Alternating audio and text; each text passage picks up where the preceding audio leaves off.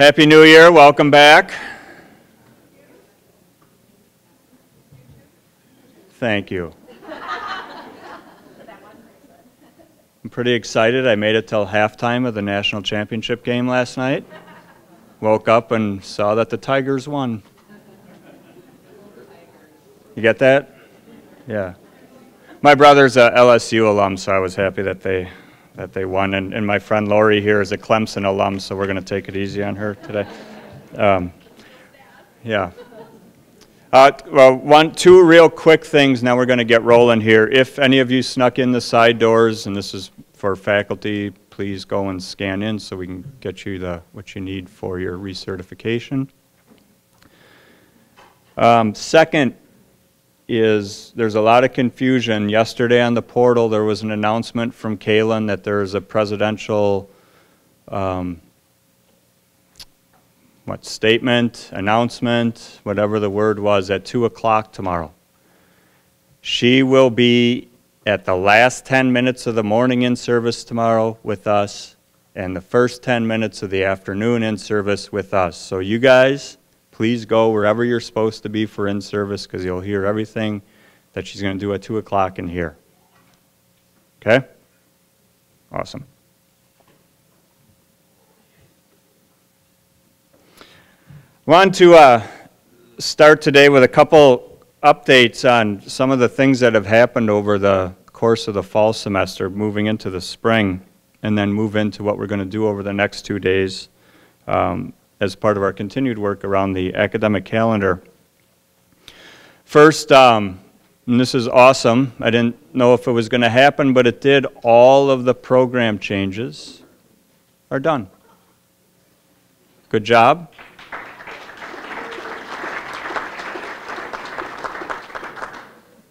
All the program maps are done. That's awesome. We launched Explorance Blue. What is Explorance Blue, you ask? Our course evaluation tool. It's the first time in the history of this college that we have an automated system for course evaluation that can give you trend data for yourself, for your department, for your school, and for the college as a whole. And we don't have to have somebody spend a bunch of time typing up all the comments. It's awesome. And we had about 50-ish percent response rate for students, which was higher than we had expected for an online platform. So thank you for taking the time to have your students go and fill those out. Interestingly enough, and I don't know if Randy is in here, but the percentage of students filling that out on a mobile device was through the roof. So it's a mobile platform to begin with, which was really cool. Finally, and this one I'm super excited about, and I know Rachel Burling is too. This is the first time, maybe ever, but we'll say in a very long time, that she was able to run all the end-of-term processing with all the credit grades submitted. That's huge. Be happy.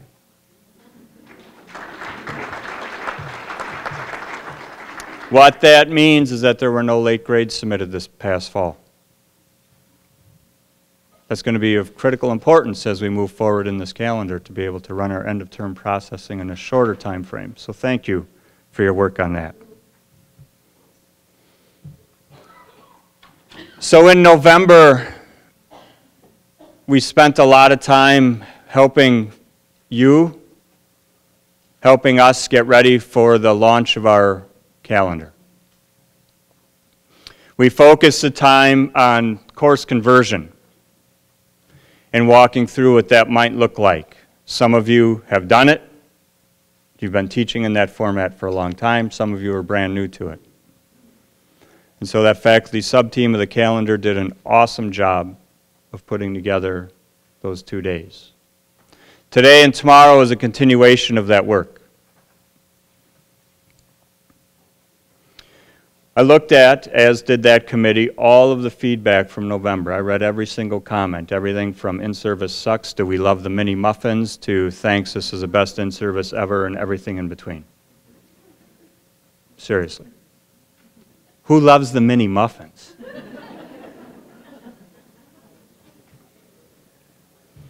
So today you're going to see, today and tomorrow, the result of some of that feedback. You asked for a repeat of some of the very popular breakout sessions in November. And so some of those are being repeated today. You asked for another faculty panel. You're going to get that very soon. You asked for a student panel. You're going to get that tomorrow.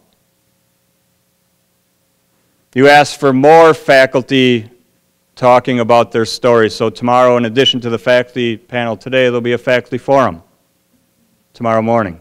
So you have an opportunity to engage in a smaller setting, talking to faculty who have been through this process. You asked for time to work. So we've built in supported work time into this schedule. And that supported work time is for you to be able to spend some focused time on course conversion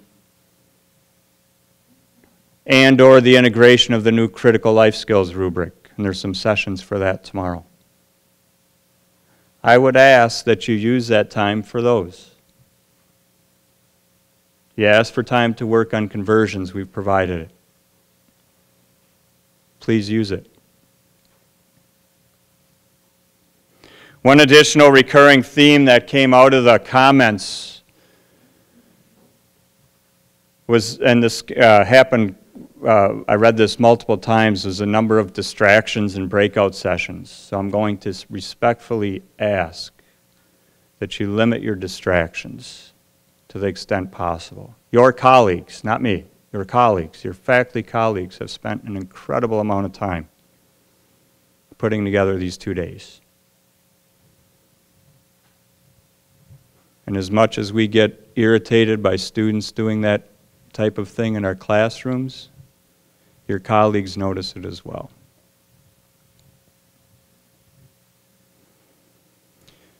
One thing we're adding to this in-service, and we're super excited to be able to do this, is bring in 2 experts with a ton of street cred. We have 2 individuals here who will introduce after the faculty panel from Achieve the Dream. Achieve the Dream is an organization focused on equity and completion and helps many institutions as they work through getting students to that end goal through the guided pathways processes that we're working on. And through a grant that we have, we were able to bring in 2 incredible people to help us. I'm not going to tell you their backgrounds quite yet. Before I make my final comments, I want to take a minute to thank Nicole, who's leaving WCTC, as all of you know, for all of the blood, sweat, and tears that she's given this college and the leadership on a lot of the work that we're doing, in particular the guided pathways and the work around this calendar, but also a lot of processes and student-facing things out of student services. As you know, she's been my partner in crime since I transitioned into this role. Absolutely my best friend at work. She will be greatly missed at this institution. We will continue to move forward in her absence. But thank you for everything. You've been awesome.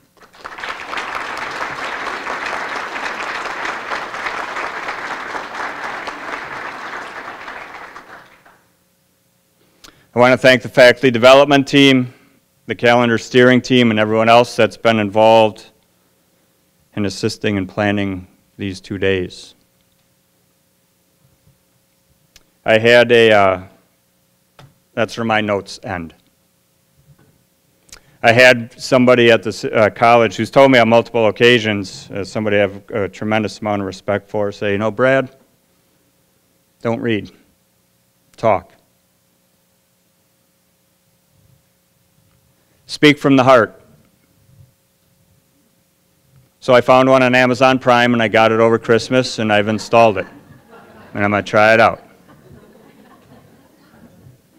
They have a great return policy if this doesn't work. So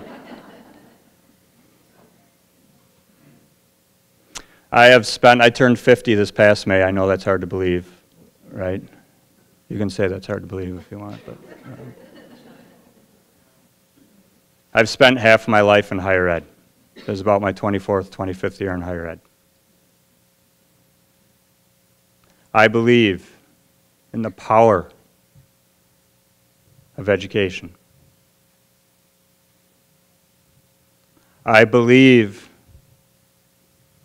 in the incredible responsibility that those of us who work in higher ed, whether it's 4-year, but in particular 2-year, because the impact is so important. Damn it, I forgot to introduce new faculty. We're going to stop there. Jim, edit that, damn it. Thinks I did it again. I'm going to come back to that in 1 second. Who's new faculty? I know we have a few here. Where are you?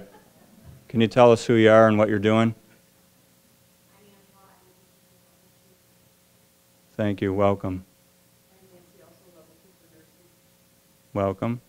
Any other? Oh, level 4. Okay. Fancy. Welcome.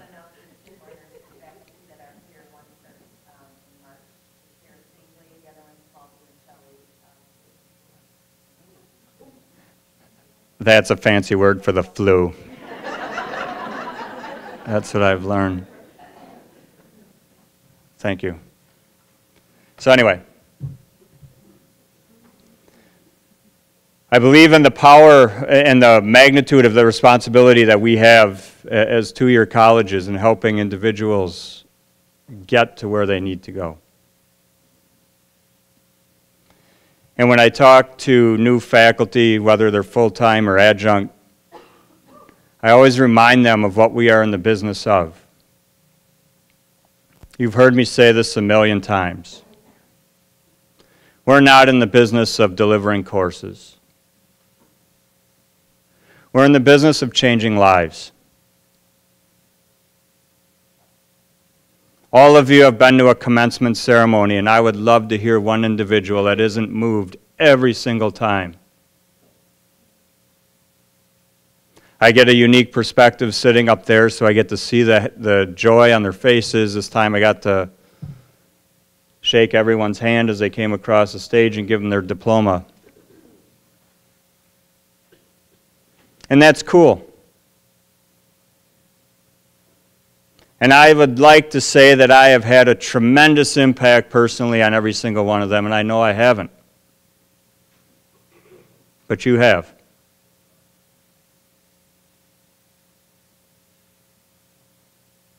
I can't tell you how proud I am of our work. I can't thank you enough for all that you've done and continue to do. If I had a dime for every time I saw an interaction between a faculty member and a student outside that classroom or that lab, I'd have a lot of damn dimes. I spent a lot of time walking around this fall. You may not believe that, but I've been out of my office as much as I possibly can, sitting in different places, working in different places, having conversations with people. But I'm also an introvert, so I spend a lot of time just observing. And it's fascinating to watch. I was talking to a student yesterday in the hub. Maybe he was more talking to me, I'm not sure. Promising me that he was going to do better at DECA state champions or state competition this year. I'm like, that's cool. I thought you just graduated. He's coming back. The impact is, Ed, you know who I'm talking about. Yeah. The impact is real. And while this change we're in the midst of right now is anything but easy, there's a reason for it.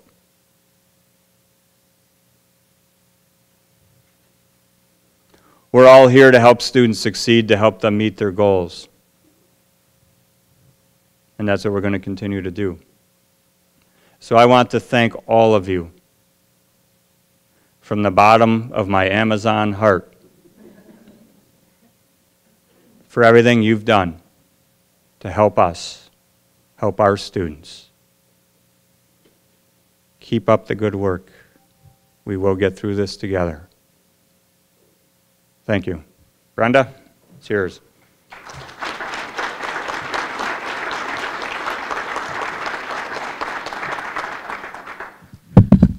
So now we're going to transition to the faculty panel, and I have the privilege of being the moderator of the panel. So what we'll do is we'll get started here so that we can get a lot of comments from each of these faculty members that have agreed to share their experiences. So we're going to start by asking each of the panel members to first introduce themselves and then tell you about their experiences with alternate course delivery, like the 8-week course conversion that we're moving toward, and you know, just a little bit of background about that experience.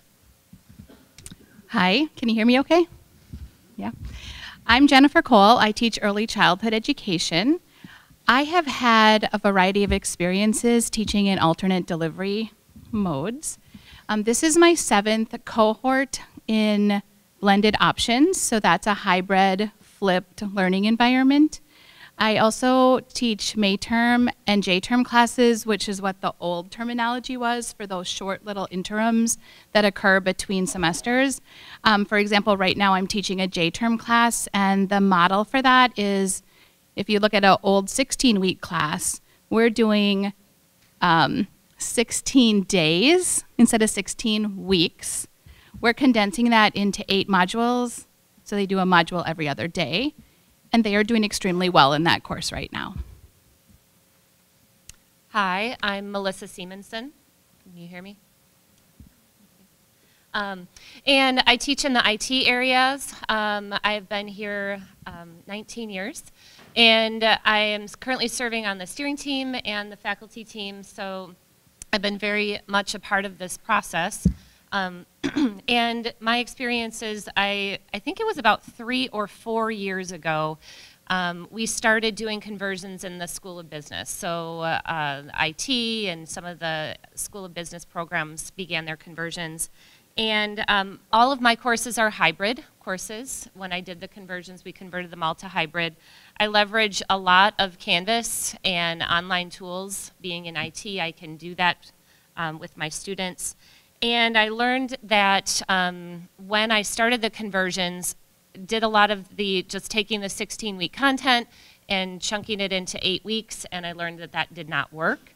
So I've kind of turned my focus into focusing on the competency. So if you attended any of the breakout sessions that I was a part of in November, that was a big theme of how I do things. So not so much competency-based, but focusing on the competency and driving all of the activities and the materials and the assessments toward that.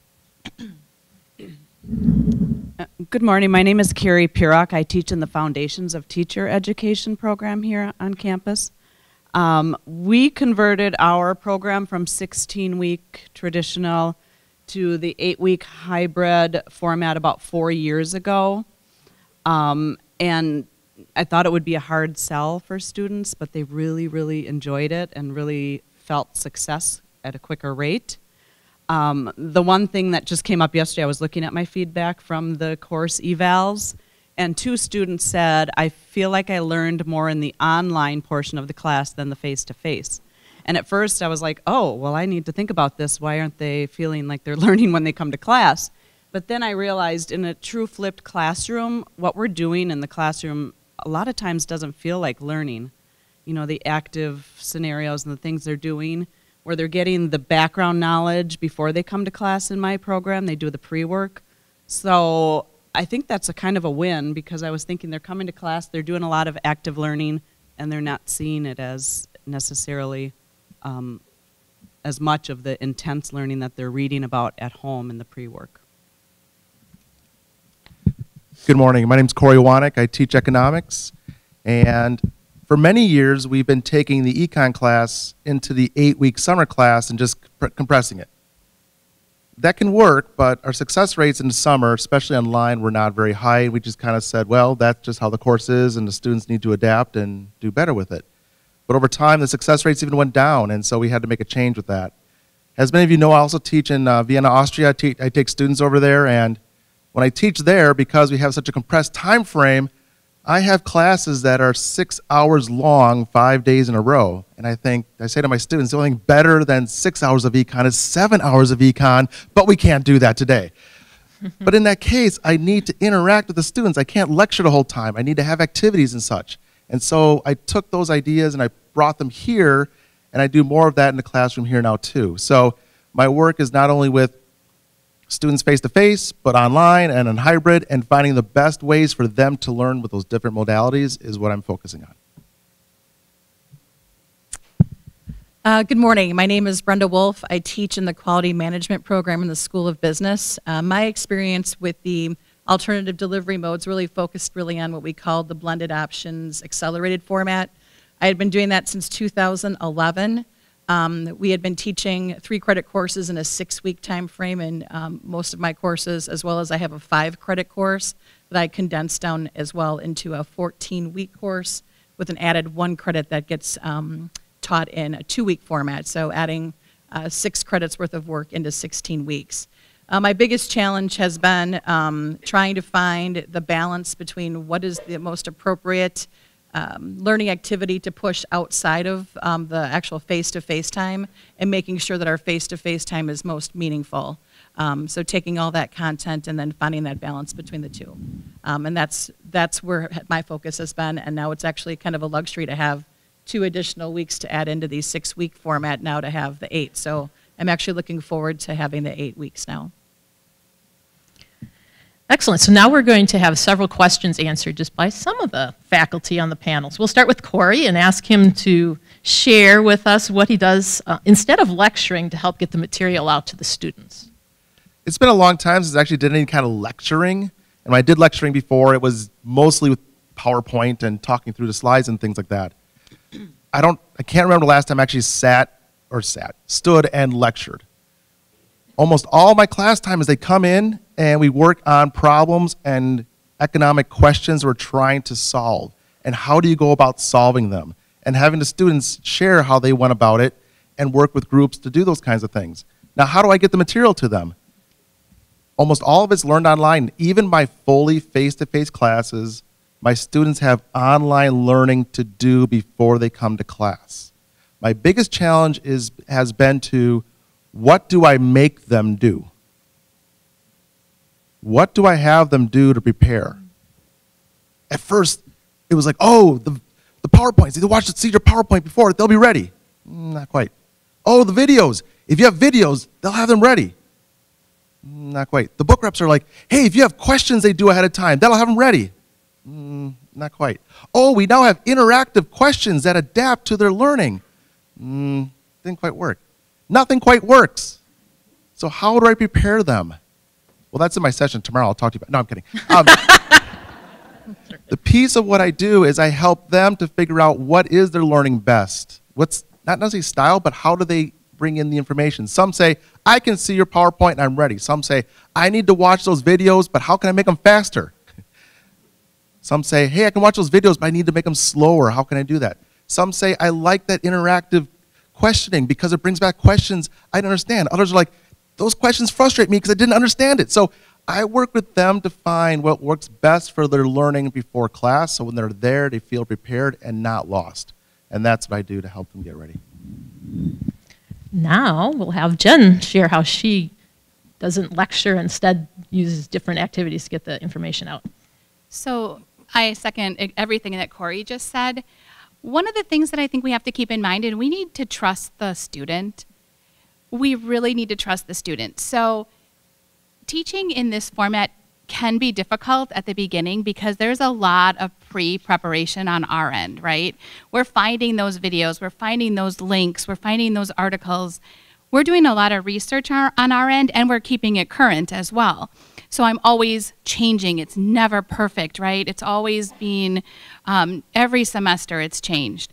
So by allowing the students to have that choice, everyone loves choice, right? So if I go to a place to eat, I'm thinking about today's society, right? You go to Blaze Pizza or that new one on Capitol, Mod Pizza. It's all about choice, right? Everything's what you want. That's kind of what students today want. They want choice.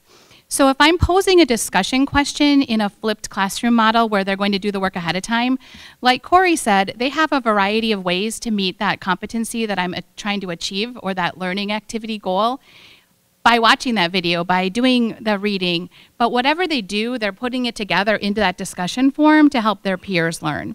It might be a topic they know a ton about and they don't need to do a ton of that pre-work. It might be something that's brand new to them and then they have to do a lot of that learning ahead of time. When they come into class and we actually apply the knowledge, it's not me saying, you didn't do your pre-work, you're not ready. And when I say pre-work, I just mean watching everything and being fully prepared. It's the students in the classroom that are actually putting the pressure on that person who's not quite ready. It usually just takes one time for that to happen and students come ready to learn. They don't want to feel that way. Melissa, share your thoughts. So instead of lecturing, I started off that way years and years ago, and death by PowerPoint hits pretty quickly with students. You can see it within about 15 minutes. And so if I ever do PowerPoint, I will do about 2 or 3 slides, and then the 4th slide might be a question prompts or something like that that gets the students thinking and kind of breaks that up. I do a lot of group activities where this person researches this topic and this person researches this topic, and then they do the group sharing that way. I do the flipped classroom where I have the students do the pre-work, and in our case the pre-work is doing some online research. So I do IT support, and just so you know, IT support people are just better Googlers than you. So I need to teach my students to be really great Googlers, and so a lot of the pre-work that I have them do is research and documentation about what they're finding online. And of course, I utilize a lot of Canvas to deliver the materials. So I'm leveraging all of that to give them, as Jen and Corey said, give them all the materials so that they have the things ahead of time that they need. Excellent.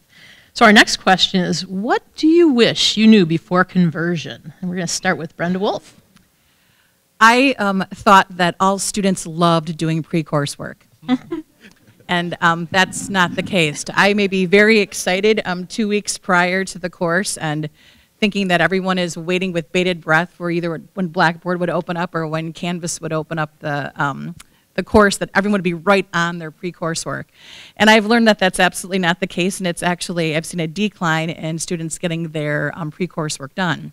So one of the things that I am working with the 8-week conversion is to still have some pre-course work that needs to be done before they walk in, but not make it as high stakes as it was before. So if they're, it's not as difficult to get done. One of the things that frustrates me is if the students don't have their textbooks for the first day of class. So I'm hoping to put a small low stakes assessment, learning activity prior to them coming into the first day of class, so to require them to actually have the textbook. But I'm not having any real substantial, huge assignment due before they walk in on that first day. Thanks. Jen, what do you wish you knew before conversion? Well, I can share that the first year of blended options was kind of a bust. I really just thought we'll take everything we do in 16 weeks, we'll squish it together, and we'll just get it done. That didn't really work at all. So what I really had to figure out, and I wish I would have known this ahead of time, was really just how do I decipher the materials that are super important, that must be known, versus what I think is really cool and I think is important. So by really looking at those course competencies, and I just now, when I talked about that J-term course, that was one of the first courses I built in Canvas. I opened it up this year and I'm like, oh my gosh. So even when you think about the learning that occurs in 1 year, especially with a new learning management system, it's incredible. So just looking at those competencies is key, and then finding out what's the most important thing to be learning and to be teaching and to be understanding and knowing that the students are fully grasping that material. And there's a million ways to do those activities. And what is the best way? And what works for one group of students does not work for the next group of students. And that is something that I think just comes with the experience of one group after another, right? And just learning and having all those things kind of tucked in your hat that you can pull out when you know something's not going well. Carrie, what do you wish you knew before conversion? I guess that it's a process that never really ends. I mean, every year, we've been doing this for 4 years, and every year, you know, I still look at every course and make changes and enhance the online piece as I learn more about Canvas. And just that, you know, it's a process that I think, just like we're doing now, I think every year is a process as far as keeping up to date on current materials and things like that. But just that added piece of, if you're having that online portion to your class, just keeping that very active and up to date for students. I just got new contacts and they're really bad and I can't even read what I wrote. So I'm totally just talking. I'm talking from the heart here, Brad. But yeah, just keeping current on things so you're always up to date on it. Well, Carrie, since you're talking from the heart, let's start with you on the next question, which is tell us about how you support struggling students as they engage in a course in an 8-week format. That one I can talk from the heart because that is always an issue in the fall when we start our cohort. Being that they have to come to class with that pre-work done, it's inevitable that I have a handful of students every year that come week after week after week and don't have that work done. And like Jen said, a lot of times some students it corrects for themselves because they feel that peer pressure when they're doing the group work in class. For some it doesn't. So I struggled with how do I get them to do this work. And I know in November's in-service, that's a lot of questions at our session was, okay, well they're not going to do the pre-work. How do you get them to do the pre-work? So one of the things I've done, which has worked out really well this past fall and the fall before I did it, was start with a study group in the fall where I physically met with those groups of students who didn't feel success that first week because they didn't get the work done. So we met. I didn't do much. I just provided a space and some time for them to sit and do their pre-work as if they were at home, but now you're with me and you have 2 hours. It showed them they can get it done. They went to class that day. I did it on the same day of class. You don't have to, but I did it on a Monday afternoon. Then they went right into class. Many of them came up to me and said, oh, that felt so good to come to class prepared. I didn't feel that nervousness like, oh my gosh, we're going to do group work and I don't know what we're talking about. So that one taste of success for them really helped them. So I wean them off of that study group. We do it for about 3 weeks, and then they're on their own to do it. If I have more students in the spring that need it again, we'll start it up. So we'll see when classes start next week if we need to do a couple weeks of it again. But for most, that does the trick for them. Melissa, what do you do to support these struggling students in the 8-week format? I got my notes on my phone. You can read them. Okay, it's real big. Look at that. So I recently, and it really hit this past year because I'm really starting to see what it feels like to be under this 8-week calendar. So instead of managing 5 or 6 or sometimes 7 classes at a time, I found myself managing 3 to 4 classes in an 8-week period. And what that allowed me to do was stay connected with student success a whole lot better. And so I found that I needed to identify these students approximately week 2 or 3. So in a 16-week class, you know, weeks 3, 4, maybe you're starting to see the students that are not keeping up. But I had the energy and I had the time to really identify them early. And as I did that, I reached out over the Canvas inbox and poof, they responded. So I had some great conversations that way, and then what I did is I either encouraged them or I reached out to the counselors and the student services to help them. So something that I've learned over many, many, many years of teaching is to be very careful with my energy and try not to spend 80% of my energy on one or two students. And so I've been able to manage that a little bit better by identifying who those students are and then helping to connect them with the right services to make them successful. Thanks. Corey, what do you do to help support the struggling students? I think I start out assuming all my students are going to struggle with economics. So I assume they're all struggling to learn, especially this topic. And so I try to, so often I would sit there and say, you missed that test, you missed that assignment, what are you going to do to make up for it? When are you going to get caught up and things like that? When I see an individual student get behind, I'll ask them, you know, what happened? What came up? How can I help you get on track again? And make it a conversation about getting them engaged again as opposed to them feeling bad that they missed something. The other piece in there too is I allow missed deadlines. I don't take off so much for missed deadlines. It's more about a conversation. How can we get going? How can we get you caught up? And everything can be redone. Now, students can't redo to an A. They can redo to successful completion.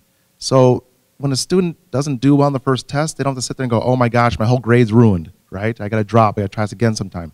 No, you can make up for it. You can try again on this, and you can learn how to improve to learn better so that you can be more successful later on. Some of my colleagues made fun of me because I let one of my students take the first test 8 times. But she successfully completed it and had the understanding after the 8th time. Why make this student drop out and try again later on? Why not have them try again right now so they can be successful now? And then she was motivated that she can do it. And all the other tests coming up, she did it on the first try as opposed to the 8th try. Oftentimes our students, they fail our course. In the past, they would come back the next semester. They don't do that so much anymore. So to figure out how they can be successful when they haven't done well this semester, especially in the 8-week, is really important. So I spend most of my time on setting up my course for all students, not just the struggling students. Too often I would say to the student, check the syllabus, or as it says in the syllabus. How many times have we written emails? Well, as it says in the syllabus on page 3, if you just look at it, right? Instead of that, just answer the question and say, here's another place where you can find that information also, instead of waiting for me to reply. So the piece is engaging with the students, seeing when something is off, asking if something has come up. I'll say, did something come up in your life? I noticed that in the past week you haven't been able to do some of the work, but you normally have. Is there a way we can get things going? But once the emails hit the 3 back and forth conversation, I say, you know what? We need a conversation either online or in person, because that's where the real learning happens, is when I see them directly like that. So like Melissa said, having just 2 or 3 or 4 courses at a time to focus on with the students is better than having the 6 or 7 to keep them engaged, and that's what I find most important there. Thank you. Great. Now we'd like to talk about how to replicate active learning in an online environment. And we'll start with Jen. Brenda, there's a question over there. Oh, I'm sorry, there's a question over there. Just a caveat to what you introduced with retesting multiple times. I understand that you are drawing from a test bank and likely wording questions differently so that the students are not seeing the same questions over and over and over again. Yeah, that's correct, yes. Okay. Mhm, yes.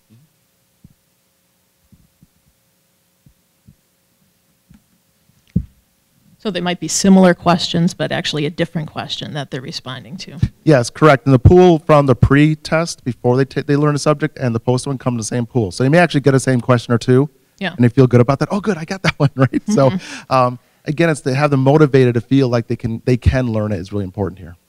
Very good. So, again, we'd like to now move our discussion to how to replicate active learning in an online environment. Jen.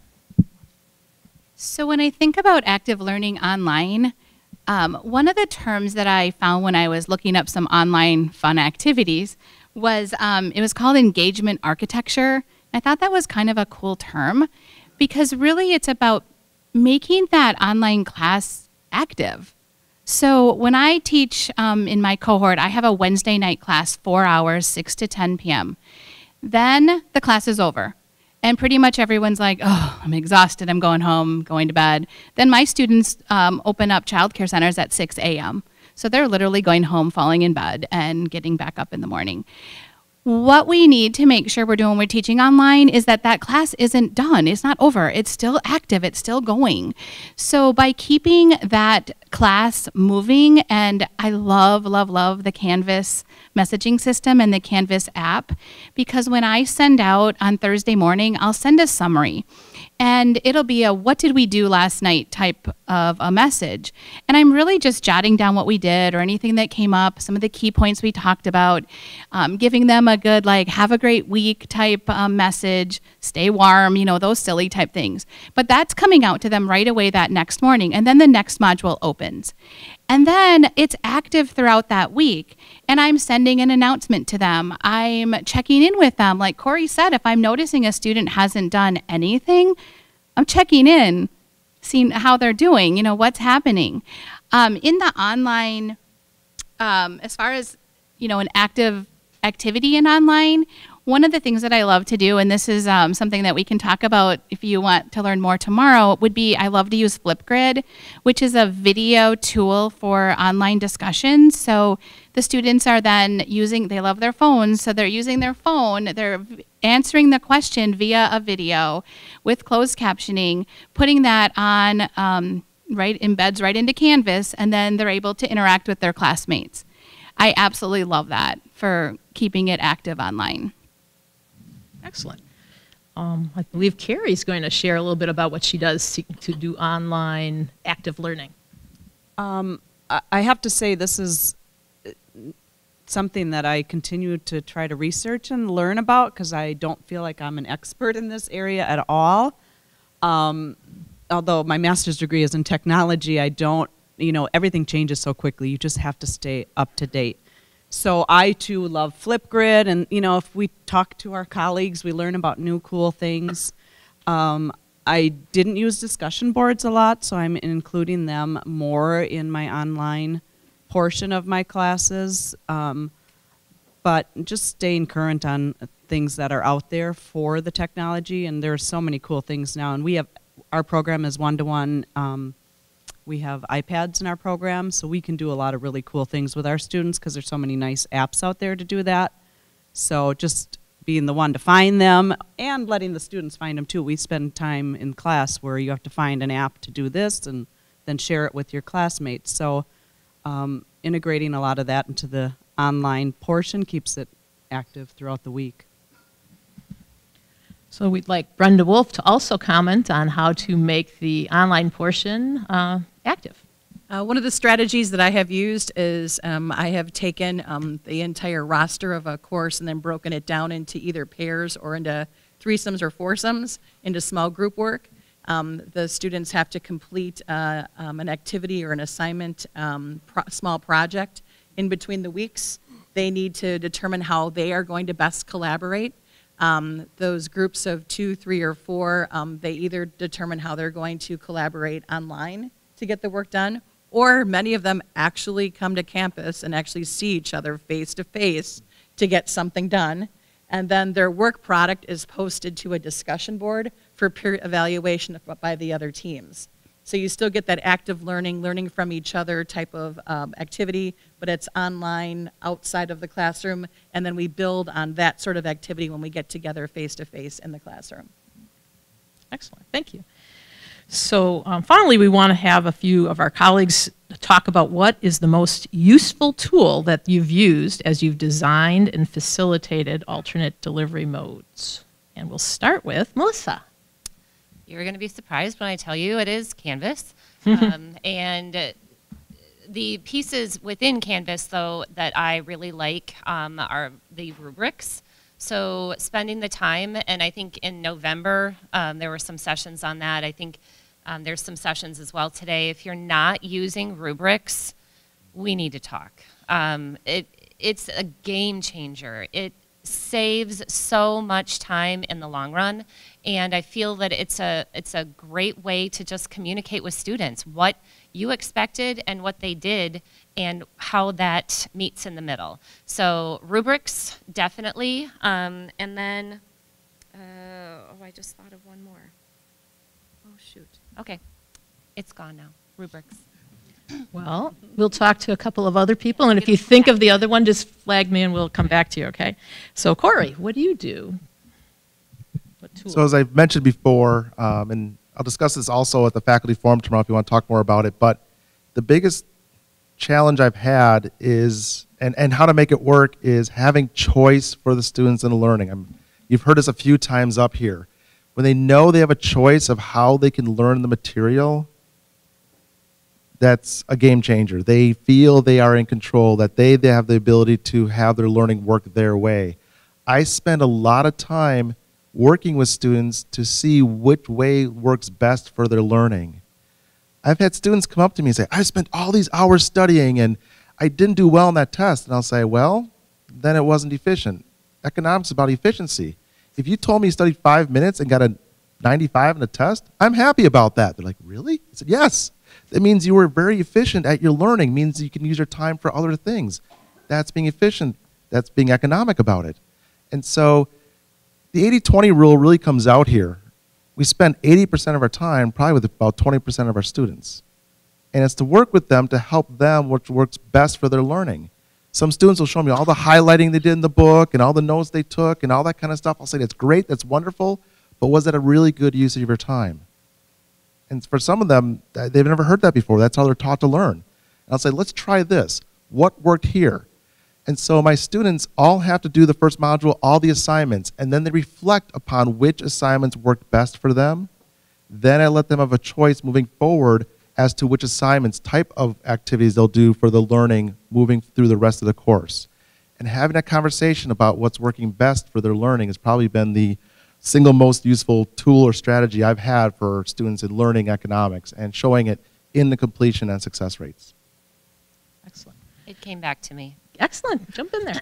It's the EB markers. So a few years ago in the L building, we made an investment to set up their markers that when you write on the board, it gathers it up into PDFs, and then you can post those into Canvas. And it's been a really awesome tool. I think that Todd Bidell has probably made the most use out of that tool, who can fill the board 5 times in a classroom. But it takes away from you having to, make a lot of extra notes, and students don't have to take pictures of the board. It's automatically there. So that's another really great piece of technology that isn't online, but it kind of serves both purposes. And if you have questions about that, you can ask me or anybody else on our team in the L building. Excellent. Brenda Wolf, what's the most useful tool that you found help you to deliver in this alternate mode of delivery? I would echo the sentiments about utilizing Canvas to its fullest capability, and I'm still working through trying to figure out what are the best things to use and expanding my repertoire of things to use through Canvas. Certainly, I have found that the discussion boards, making sure that you're uploading videos. Corey had eloquently indicated that you need to provide a variety of different materials for the different types of learners. I have found that to be the case as well.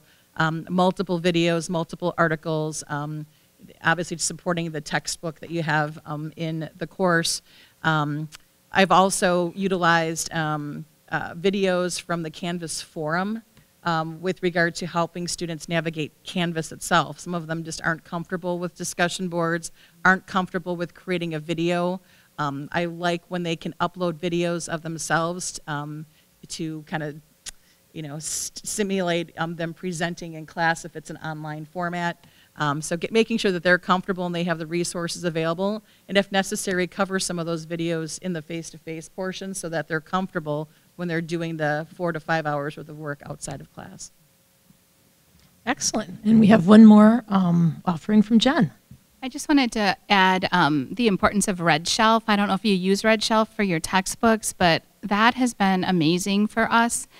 the students have the textbook on day one, or actually a week before, whenever your course is opening, and that has been huge. I don't hear anyone say, I don't have money to get the textbook, or I can't get to the bookstore. And the Red Shelf online textbooks have been outstanding. So if you haven't looked into that yet, I highly recommend it. Excellent. So that kind of wraps up the questions that we plan to have this group of faculty share their insights about. But we strongly suggest that if you have a chance to come to the faculty forum tomorrow morning, that you do so. It will run from 8 a.m. to, let's see, about 9, and all of these faculty will be there. We'll have table setups. We can have small group discussions. You'll be able to talk to probably at least 3 of the faculty throughout that session. And it would just be a great way to connect in a more small group fashion, to ask your specific questions and to, quiz them a little bit more about some of the techniques and strategies they've used. So with that, I guess I'm going to transition back to Brad. Thank you.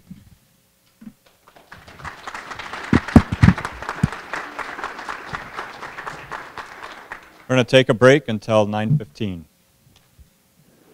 All right. As I mentioned in the beginning comments, we have the great opportunity to have 2 Achieve the Dream coaches with us for 2 days. One of them is going to spend time with the large group today, and the other one's going to spend time with the large group tomorrow. And they bring with them a lot of expertise in what we're trying to do, a lot of passion behind what we're trying to do. One will be really focused on supporting faculty through this conversion process, and tomorrow really focusing on how faculty can support students throughout this process. So what I'm going to do is introduce both of them today, even though you'll hear from one of them today and the other one tomorrow. So I'm going to start with Jennifer Hill Kelly. As I mentioned, they both have a lot of street cred. I'm going to start by telling you Jennifer used to work at NWTC in Green Bay, so Northeast Wisconsin Tech College. So she's out of our system. So Jennifer is a holistic student supports coach at Achieving the Dream. In this role, she assists colleges in improving the student experience through the intentional development of scalable, comprehensive student support services. Prior to Achieve the Dream, she served as the area manager for the Oneida Nation in education and training, where she provided leadership for the nation's early intervention, child care, youth enrichment services, higher education, and job training. She also served as a project manager for student success at Northeast Wisconsin Technical College, where she facilitated collaborative cross-divisional teams of faculty and staff in development of an electronic academic planning tool, working to improve developmental education and increase alumni engagement. I should mention NWTC is also in the process of transitioning to 8-week delivery at the same time as us. In addition, she was integral in launching a diversity inclusion training for faculty and staff with an emphasis on expanding the use of data and evaluation for student success interventions. She also is an adjunct faculty member at the University of Wisconsin Green Bay. She teaches public and nonprofit program evaluation at the undergraduate level. She holds a Master of Science in Environmental Science and Policy from the University of Wisconsin Green Bay and a Bachelor of Science in Microbiology from the University of Oklahoma. Thank you for joining us, and welcome.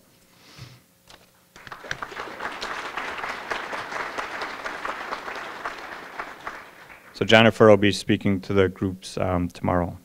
Today, you get to hear from Dr. Lori Flad.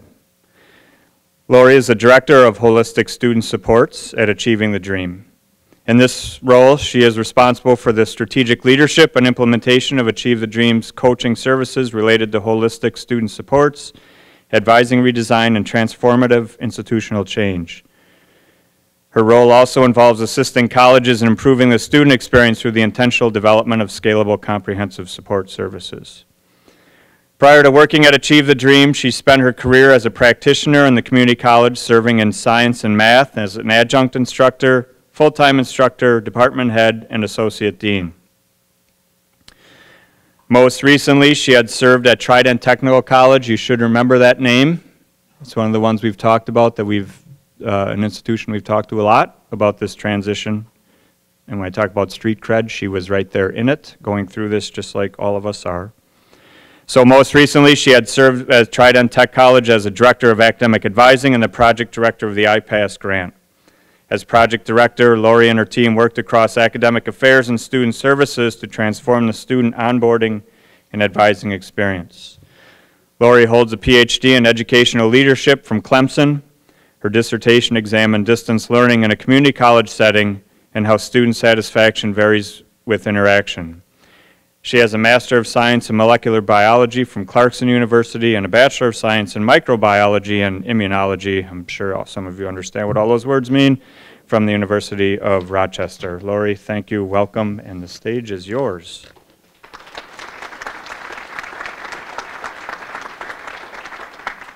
Good morning. Can you guys hear me? Usually that's never a problem. My voice carries, but there are quite a few of you back there. Everybody hear me back there? All right, if you can't at any point, raise your hand and let me know. Okay, so I thought I'd tell you a little bit more. So I think Brad did a great job. I highlight my education only because I want you to know that, and my experience is because I've done this as a faculty member. I have been faculty for most of my career. As a matter of fact, I just started at ATD 18 months ago. Up until that point, and like Brad, I just turned 50 in May as well. Go Gemini. Yeah, that's cool, right? I just turned 50 in May as well. I spent my entire career in community college for the most part. I had a small stint at 4-year. I've done a little graduate student teaching. But really my heart and my career has been at the community college. And I felt like this was really a natural transition when I started working for Achieving the Dream, to take the passion that I had for my students at Trident Tech and to serve all students across the country through Achieving the Dream. So I am a tireless student advocate. But also for most of my career, I served as a tireless faculty advocate as well. Faculty member, department head for physical sciences, associate dean for science and math. So through some, you know, big changes to the academic calendar, and then also to our advising structure, and all of our faculty we were completely faculty driven for advising. So we put a lot of change on our faculty in a relatively short amount of time. So I wanted to make sure that I shared that with you. So everybody, I heard the little groan in the audience when Brett mentioned that I did my PhD at Clemson. Yes, I'm a little sad this morning, but I will be fine. We had a good run. It was a good season. But I grew up in upstate New York, Albany, New York. I went to college in Rochester, did my undergrad. I've spent the last 20 years, though, and I'm based out of Charleston, South Carolina. So you may hear me get my all y'alls and my yous guys mixed up a little bit. Sometimes that happens. Just bear with me. That's why. I've pretty much spent equal amounts of my life now in both of those places. We are getting close in Charleston for me to be spending more time there than I actually spent in my hometown. But I am based out, even though Achieving the Dream is based out of just outside of DC, I actually am a remote employee. I travel so much to colleges across the country. There's really no point in me having an office there. My office, we joke and say that we have a Charleston office at Achieving the Dream. That's my house. And also we've managed to move one more person down to Charleston. So now we have 2 people in Charleston at the Charleston office. So I just wanted to tell you a little bit about that. I want to thank the faculty panel because honestly, Jennifer and I were listening and we're like, this is great. You know, you guys could just keep going and we'll just stay here and we'll, you know, throw some questions at you. But great information. It's great work that's going on here. You know, some of the things that I heard are true across the board. I don't really care where you're doing this work. You know, this is not a perfect, first of all, it is a process. You usually don't get it perfect the first time, but you don't have to. Right, so we're going to talk about a lot of this morning. I'm actually going to wear 2 hats this morning while I talk to you.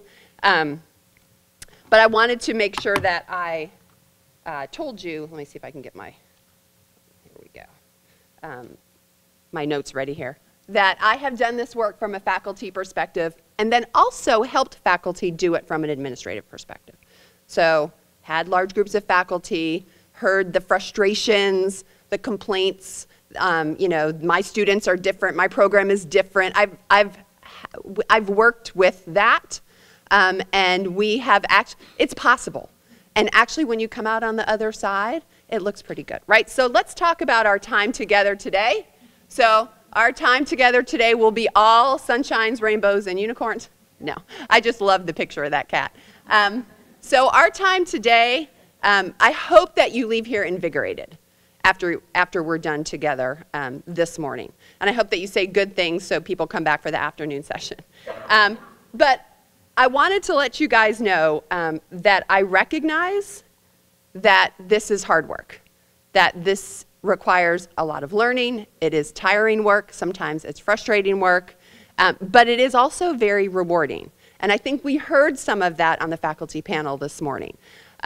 You're going to hear, so I will share with you some of the good, a lot of the good, a little bit of the, you know, the challenges that we had at Trident. I'm going to try to be as honest and real as I can with you this morning about our experience at Trident. I also have, based on working with colleges in the network, I have also some information from Amarillo College. So they went to Amarillo colleges in Texas, and they went to 8-week sessions, I think about the same time that we did, if not a little bit later.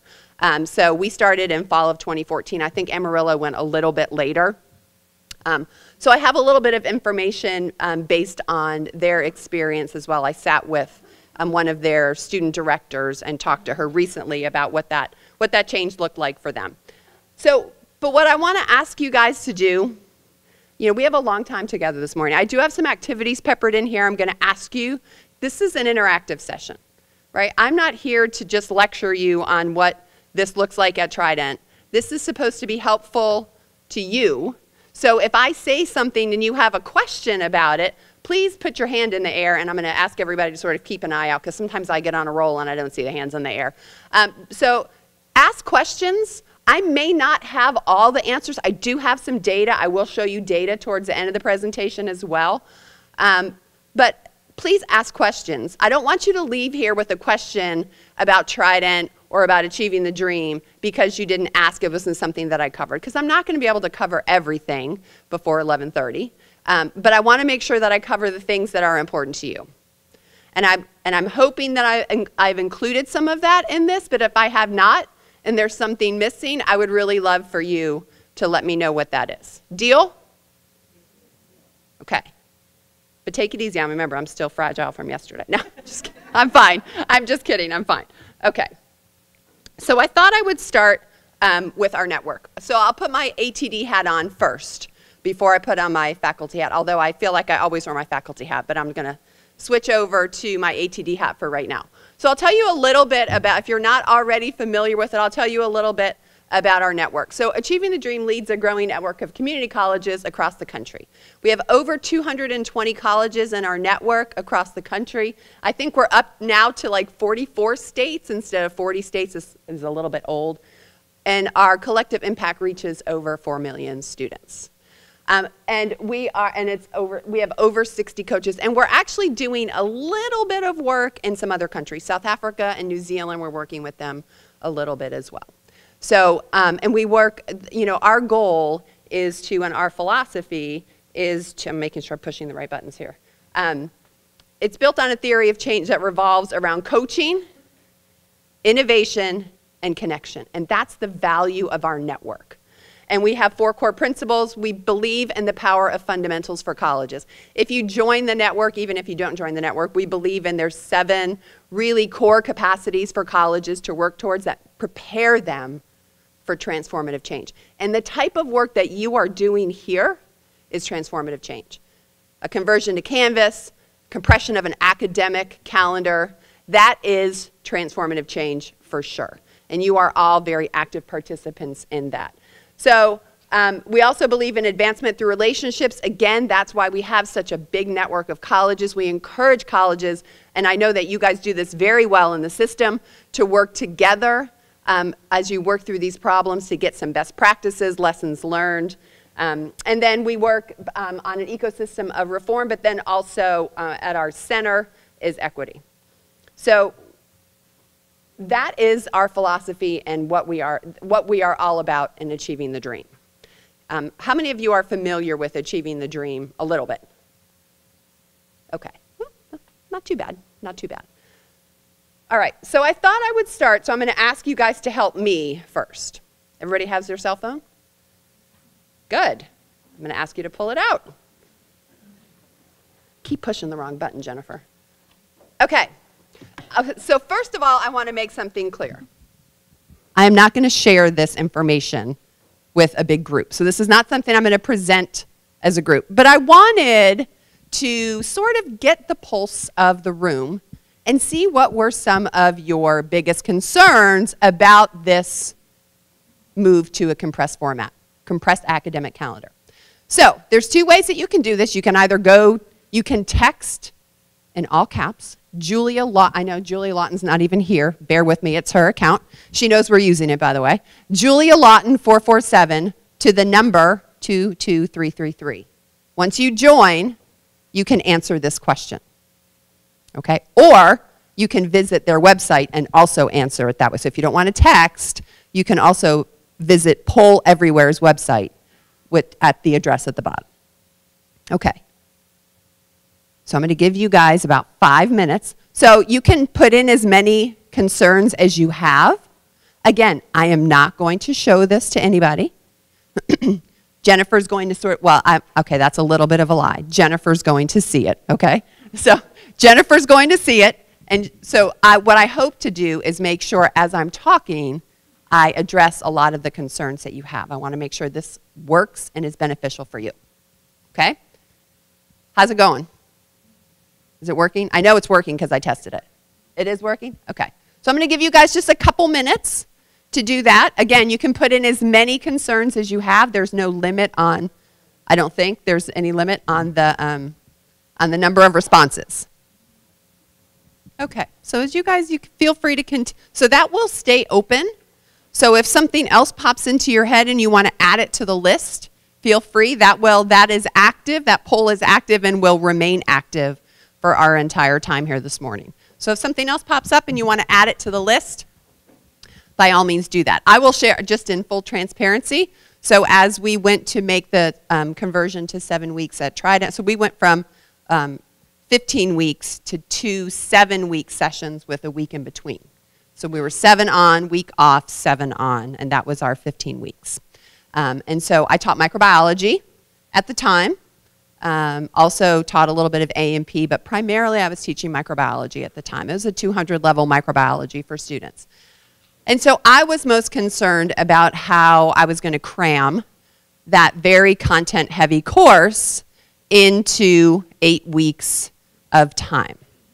And so I kept, and like I said, I'll give you the Trident story in a little bit, but, I did hear a lot from our, as we were working with administrators, which of course I was one of the administrators as well, so it was a little weird, but that it's the same amount of time, right? It's the same minutes in 8 weeks as it is in 16 or 15 minutes, or 15 weeks, not 15 minutes, that's really fast, in 15 weeks. But for me, it didn't feel like the same minutes, right? Quantitatively, it felt like the same minutes, right? I mean, if we did the math, it was the same number of minutes. But I was worried about how do I engage students for so long in a week. I was worried about that. I was worried about, my class wasn't terribly active as far as active learning. It was primarily a lecture course. We were getting students ready for the nursing program. We were lecturing them to death. I'm not going to lie, we were lecturing them to death. And I wasn't up necessarily on all the active learning strategies that might be helpful, so I knew it was going to be a steep learning curve for me. So far the things that I've shared for you that were concerns were all mine, right? How am I going to fit this content into 8 weeks? How am I going to engage the students longer? How am I going to create active learning? And so I had to put the student at the center a little bit more. And when I started to think about it from the student experience, then I started to get even more worried. I was like, oh my goodness, are they going to be okay if we do this to them?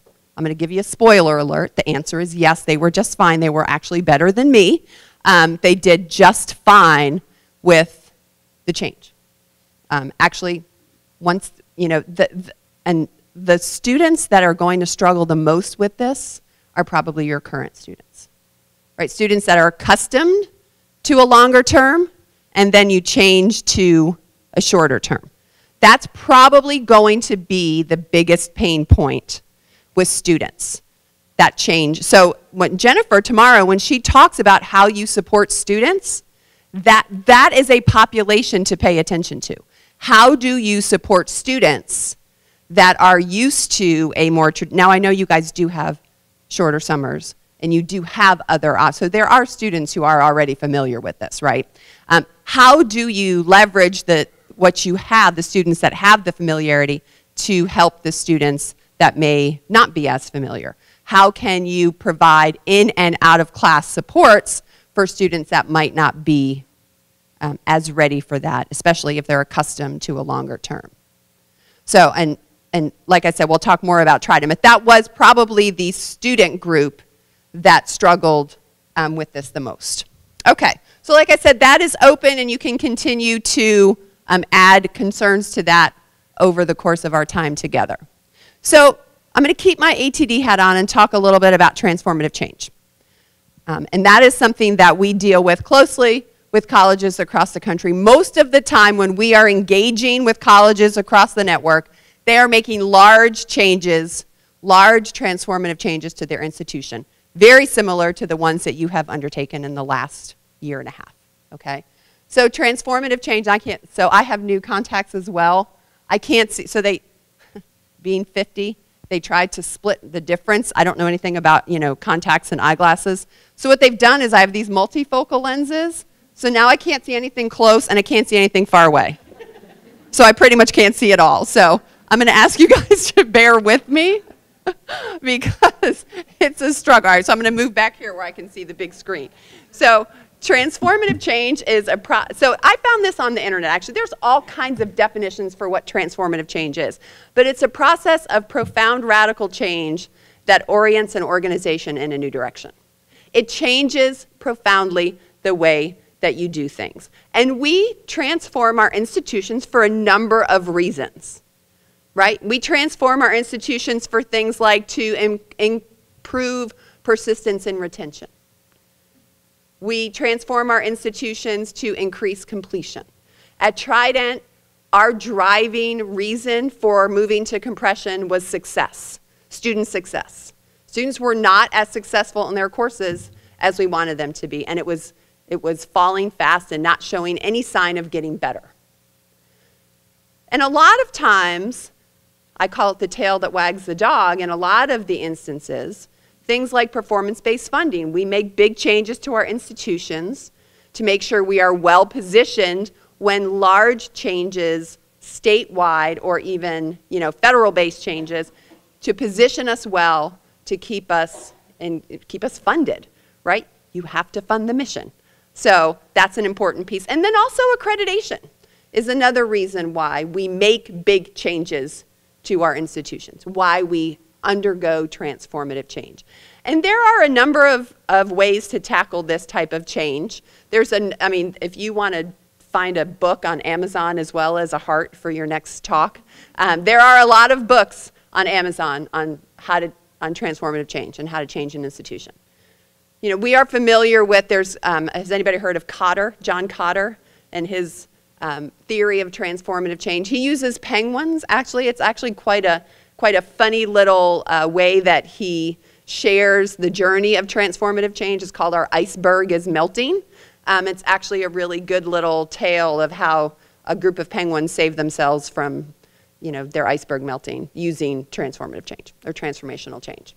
There's also, anybody ever heard of the Heath brothers?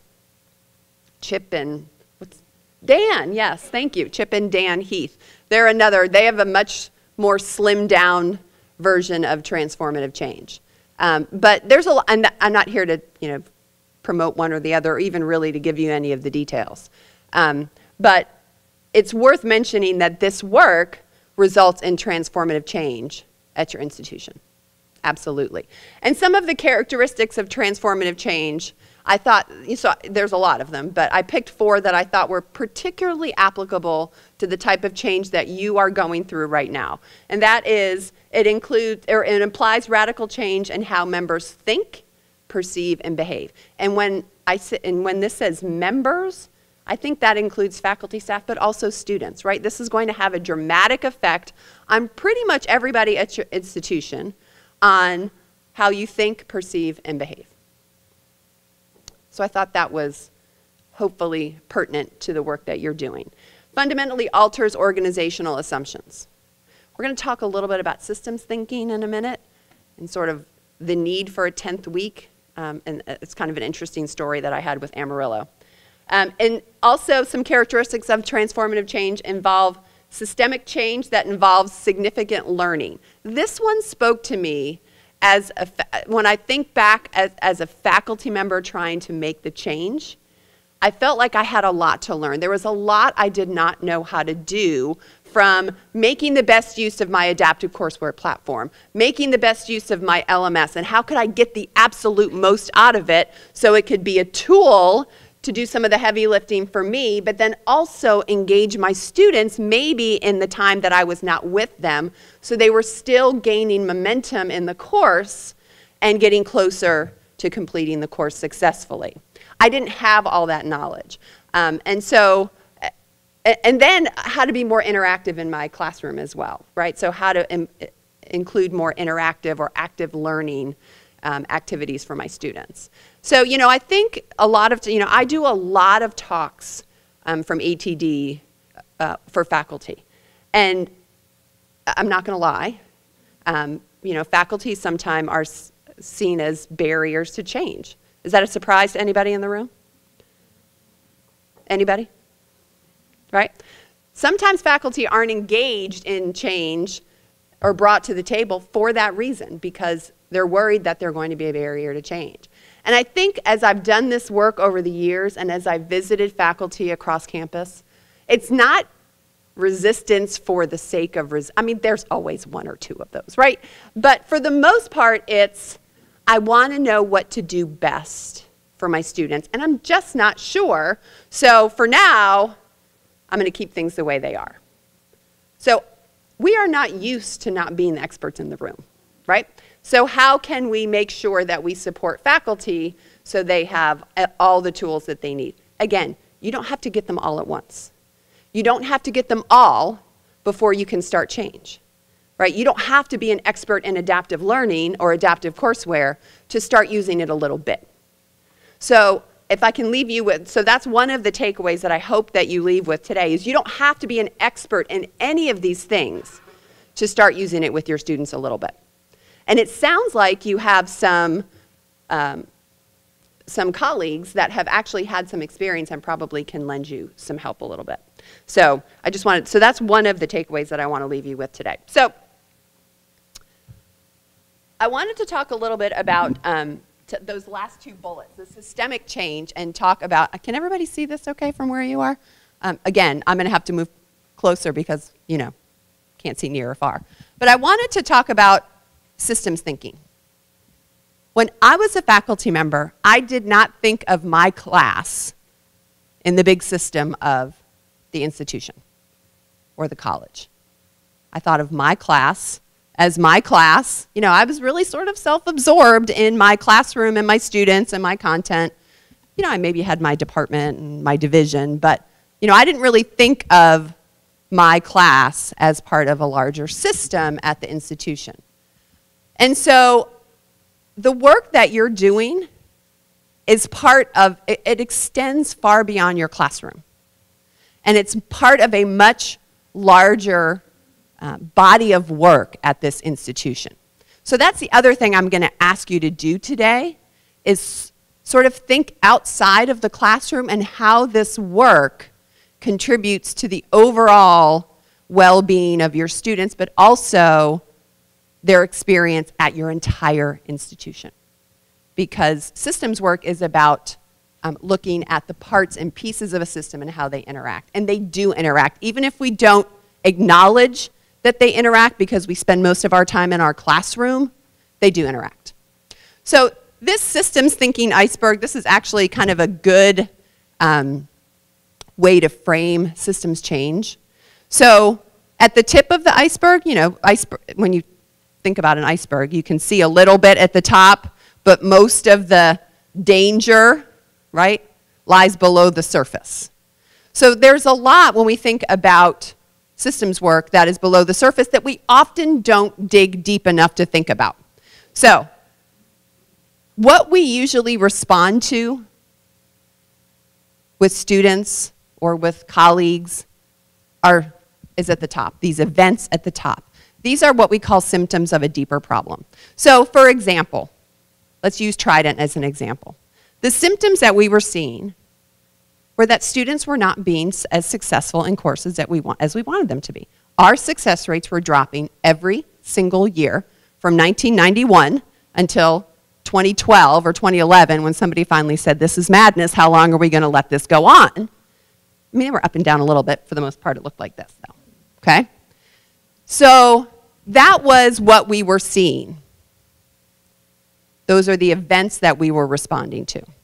But if you look deeper below the surface, so just below the surface, you see there are patterns of behavior. So as we dug a little deeper into the problem, and if you understand the patterns, then you can start to anticipate what's going to happen. So we noticed that students weren't doing well in 14-week courses, but we also noticed a pattern that students in shorter terms made better grades across the board. We had a 3-week Maymester. We had 4-week summer sessions. We were also not strangers to compressed format, although you would think when we rolled it out, nobody had ever heard of it before. And then we had an 8 or a 9-week summer session. So we also had compressed formats that we were using at our institution. Students across the board, all categories, did better in compressed format in shorter term courses. And again, I have the data. I will show you what that looks like in a little while. So that was one, so we could predict and anticipate that students who took our class in Maymester were probably going to do better than somebody who took one in 14 weeks. Somebody that took a summer one in 4 weeks was probably going to do better than somebody that took it in a longer term. So we could predict it by digging a little deeper, we were able to make that association with the patterns. If you dig deeper, you can start to examine and look for structural or process, underlying structures or process that are causing these change or causing the things that you see. So our semester structure was causing the events that we were seeing. Having a primarily 14-week, 15-week semester was the structure that was causing the low success rates that we were seeing. Was one of the causes. I'm going to say, and I'll say this again multiple times throughout this talk, this is not going to take you from poor success to great success and nothing else matters, right? There are lots of other things that swirl around a student that could have an effect, and we'll talk more about that. But we knew that that 15-week semester was part of the structural problem for our success rates. Students in longer terms were not doing as well. That 15-week semester was a structural concern. And it was something that we had the ability to change. So if you understand what the structures and processes are that are causing a problem, if you dig deep enough, you can design solutions or approaches that might make it better. I'm not saying it's going to make it 100% better, but it might make it a little better. Okay, it might cause some improvement. And then the mental model, so your mental model is really how you think about things, right? And how we think about, at Trident, how we thought about the semester as an organization across the board, not just faculty, although faculty were, big players. But even on the student services side of the house and how we delivered services to students, that semester, 15-week semester mentality also contributed to the events that we were seeing at our institution. They were contributing to the low success rates that we were seeing, how we thought about the semester, and we had to change, and that's the hardest part. Changing how you think about things is the hardest part.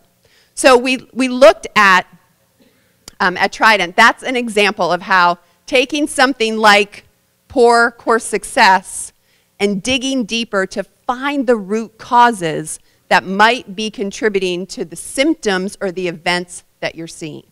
And that's across the country as colleges are making change, and colleges make the changes to 8 weeks for different reasons. So Amarillo is another good example. I was sitting with Kara Crowley from Amarillo. She's one of their directors at Amarillo, and she said their event that they were seeing over and over again was poor retention.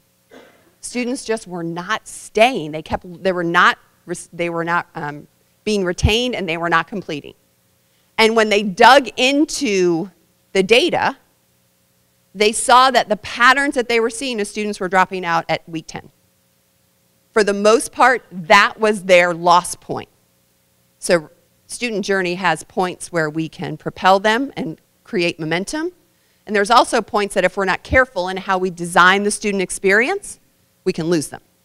And at Amarillo, week 10 was a loss point for them. So that structure was not working for them. So she said, I said, well, so what do you do? She said, we got rid of week 10. They stopped at 8. They got rid of week 10. And so for them, it was driven by events that they saw related to persistence and retention. And their structure was also the semester, but that 10-week point was devastating for student progression.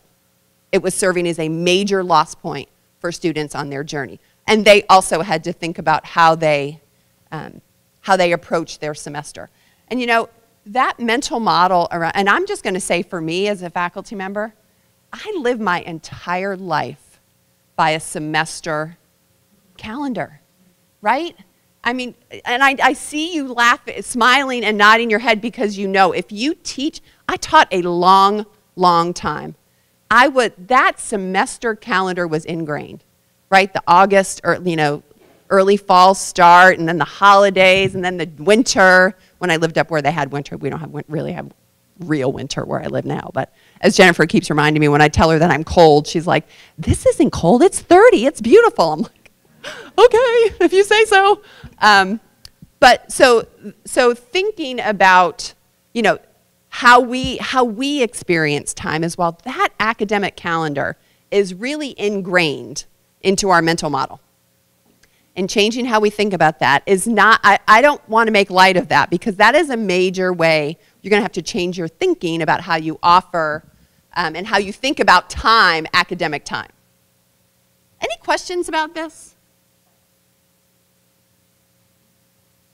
Yes? I have a question. You mentioned something about when you were experiencing going from the full semester to a half, that you still had as much face time with your students. Did I hear you correctly on that? Classroom minutes were the same.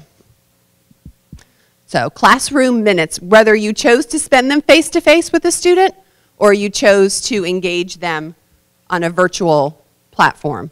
But the amount of time was the same, those classroom minutes. Does that help? Okay. That's a great question. Anything else? Does this make sense? I think sometimes, it's really important for us at colleges to think about who our students are, what they need, and then, a lot of times we hear, well, if students would only do this, and if students would only do that, and if students would only, sometimes we have to flip the lens and look at how we work around our students. Are we designed to serve the students that come to us? Many times we are not. So that's a really important question as you redesign in and out of the classroom. Are you serving the students? Are you serving your students? not some generic like community college data generic student. Are you serving the students that come on this campus or your campuses? Those specific students, what are their needs? Is it high poverty? Is there, structural racism? What kinds of things are holding them back, and how are you designing how you work to make them more successful? So that's important. So that's what this is all about, okay? So any other questions before I move on? I've got a little quiz for you. No, it's not really a quiz. It's a little quiz. Anybody know what this could mean? Anybody have an idea? Who says yes? Anybody know? 908. It's not a division problem, by the way. Yeah, no, it's not a division problem. It's still too early for that, right? It's only 10 o'clock. We're not doing division yet. That comes later, though. No, it doesn't. Okay, so 908. You want to take a guess?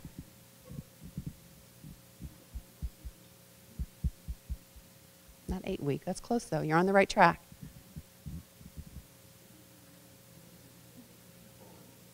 Nicole knows? You have a guess? Mm-hmm. That's right. Nicole gets a gold star. So the number of hours that students spend in 2 years, 8 semesters, in front of a faculty member, as opposed to how much time they spend in front of an advisor. And I was generous with the advisor hours. That's assuming an hour per semester with an advisor. Most colleges I visit, that is not the case. And that assumed 15 hours a semester for 8 semesters. No 3-hour classes, no lab courses. I didn't even throw that in, right? That just makes it higher. So this is just assuming 3-hour classes, 15 credits per semester over 8 semesters. There is no way you can do this work, this student, not just 8-week work. Obviously, we need faculty to do 8-week work, 8-week compression work. You can't do student experience transformational work on campus without faculty at the table. And I was so excited to hear Corey on the panel talk about some of the ways that he interacts with students in his class when they come in and they've missed an assignment or they're not doing well, and he has that conversation with them. And sometimes you don't even have to ask, right? I mean, I always said the 10 minutes before class and the 10 minutes after is where you really find out the things that have nothing to do with your content that are impacting the student's life. Do you guys find that's the same as well? Maybe not 10 minutes, maybe it's 5, I don't know what it is, but they will tell you what is going on. And I know tomorrow, Jennifer's going to spend a lot of time talking about how you can support students in sort of that, it's not an other, I don't want to other that role, but in that non-academic role, right? That's sort of out of classroom, even though it's really in the classroom. I don't like the term non-academic because I don't care if it's, I don't understand my algebra or my car broke down. It all affects what goes on in the classroom, right? So it all feels like academic to me. But there are academic concerns and then there are personal need concerns. All of it impacts the classroom. So this work and how you interact with students is really, really, and I think one of the, I don't want to say side effects, but one of the side bonuses of transforming your course in this way and spending time with students in a different format, I actually felt like I knew my students a lot better. It was fast and it was wild and it was, we covered a lot of material, but I felt like I knew them really well because I saw them every day. We had, we did some creative scheduling at Trident. So I would primarily see my students every day. And if I didn't, I would spend a lot of time with them in lab. So I felt like I knew them better. It's really important for faculty to be involved with students. You are often the very first people or persons that sees a problem with a student. Either they're not coming to class, they were doing really well, and suddenly they're not looking so great, right? I mean, we've seen it all. And it's time, It's that you are usually the first folks to see that. They're probably their advisor, unless it just happens to coincide with an appointment time, they may not see that.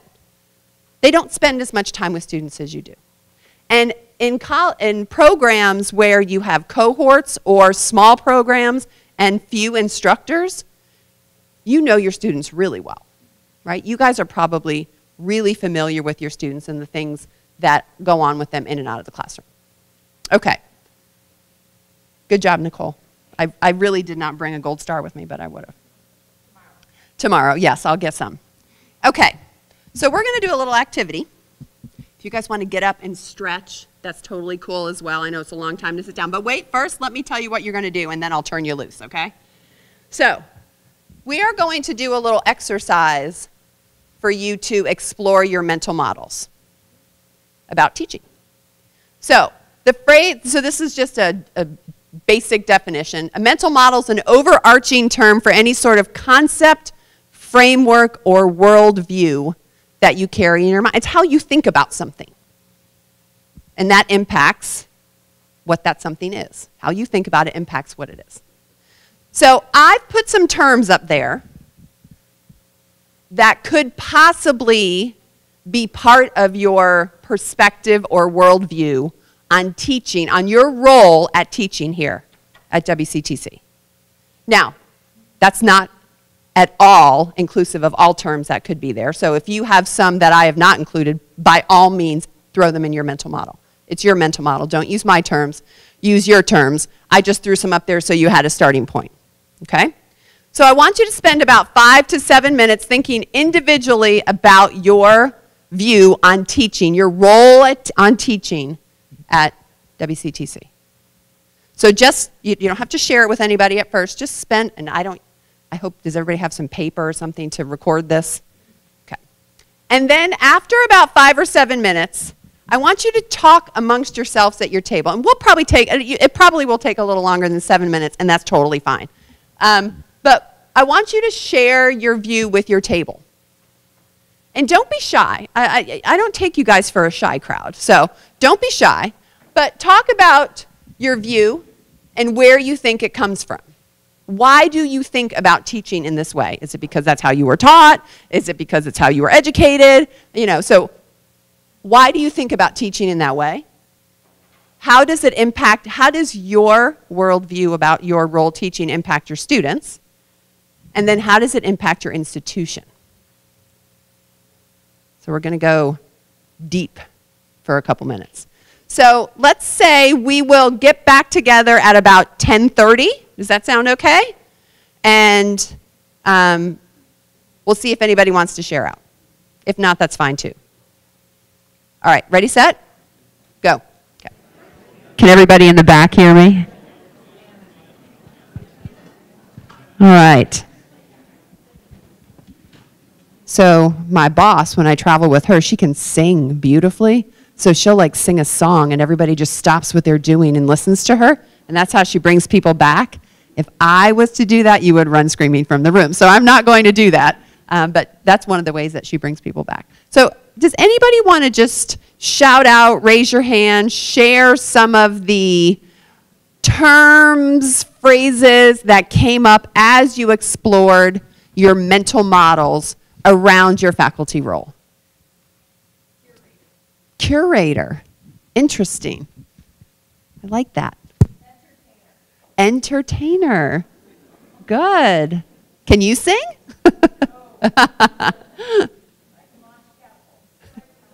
Storyteller. Good. Anybody else? Yoda? Yoda. Baby Yoda or a full-grown Yoda? Maybe a little tangent going on there. What else? I heard another one. Advocate. Yes. Great. That's one that doesn't always pop up when we talk to faculty. Thermostat. Oh, nice. This is a very creative crowd. I like it. You didn't use any of my terms. I love it. I'm going to add some of these to my terms, though, because this is really helpful. Change agent. In or out, or both? Both. Good. I like it. Anything else? Have I heard from mediator? Good. Between? Uh-huh. Yeah. Good. Yeah, I see a lot of head nodding for that one. Is everybody feeling that one? Feeling mediator? A motivator. Good. Cheerleader. That's one that I've heard a lot, right? Two more. The bridge. The bridge. Between what? Between students, new career starts, and Nice. Great. So between their new career and their professional role. Counselor. Yes. How many feel that one? Perhaps?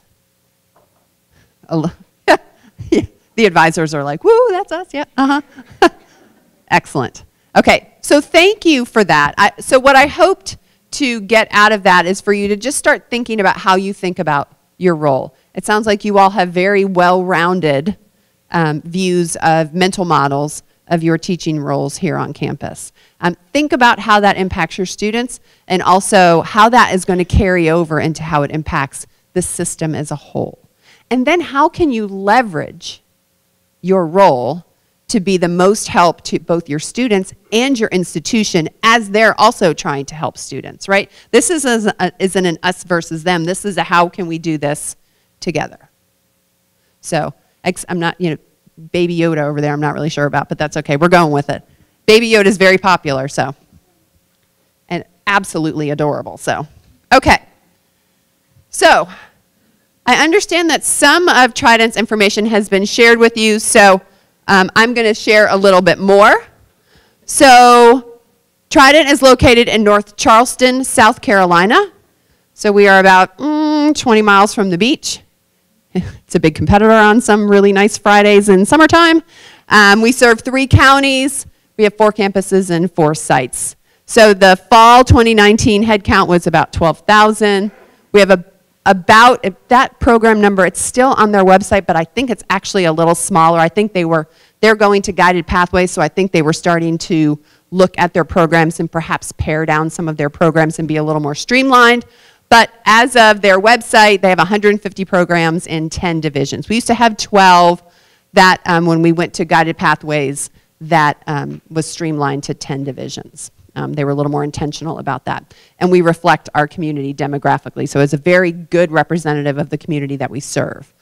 One other note that I took when the faculty panel was talking, and you were talking a little bit about guided pathways, and Brad mentioned it as well. This work fits, this 8-week work fits beautifully into the guided pathways framework, right? This is how you get students on the path and keep them on the path to completion, right? It falls into almost, except for well, it really does fall into all the pillars, but especially 2, 3, and 4. So this all aligns, all of this work. This is not separate classroom work. This is not just faculty work, right? This is aligned work across your institution. So I just wanted to throw that out there as well. Okay, so just a little bit, I didn't have the current fall 2019 numbers for program breakdown. We have a really healthy transfer population, so that makes us a little bit different. We have our associate in arts, our AA and our AS, where it says science only. Those are our transfer students, okay? So students can take one of 2 associate degrees if they plan to transfer. If they plan to transfer into the humanities, they end up in the associate in arts. If they want to transfer into a science program, then they take the AS science only. Now, our HSP and NUP, you might wonder what those are. Those are our holding places for our pre-nursing, pre-allied health. We can't have pre-programs anymore, right? They have to be in a program. So those are pre-programs. That's where we put students that are pre-nursing, pre-allied health, while they complete their prerequisites. Some move into their allied health or nursing program depending on their success in their prerequisite courses. Some decide that's not for them and they remain in the transfer programs, and then they transfer out to different programs. And then our AAS is very large as well, a little bit larger. So our transfer population is slightly smaller than our applied science. But we're very strong technical college as well. We are both a community college and a technical college as well. So let's talk a little bit about the decision to compress.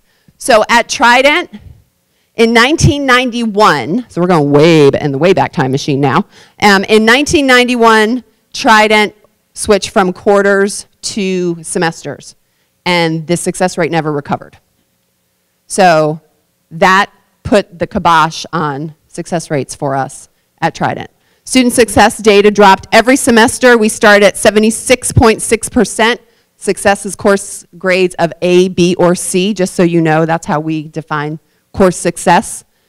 And it dropped to 62.2 in 2012, and it was showing no signs of recovery. So it looked, let me see where that slide is. I want to show you. It looked like that. There were a few little pockets of sunshine there, but for the most part, it was just a really sad downward trend. So that was the big driver for us. Administration looked at this success. Actually, the whole journey started out as a weird IR question about July 4th, having July 4th week off. It's a long story, you don't need to know it.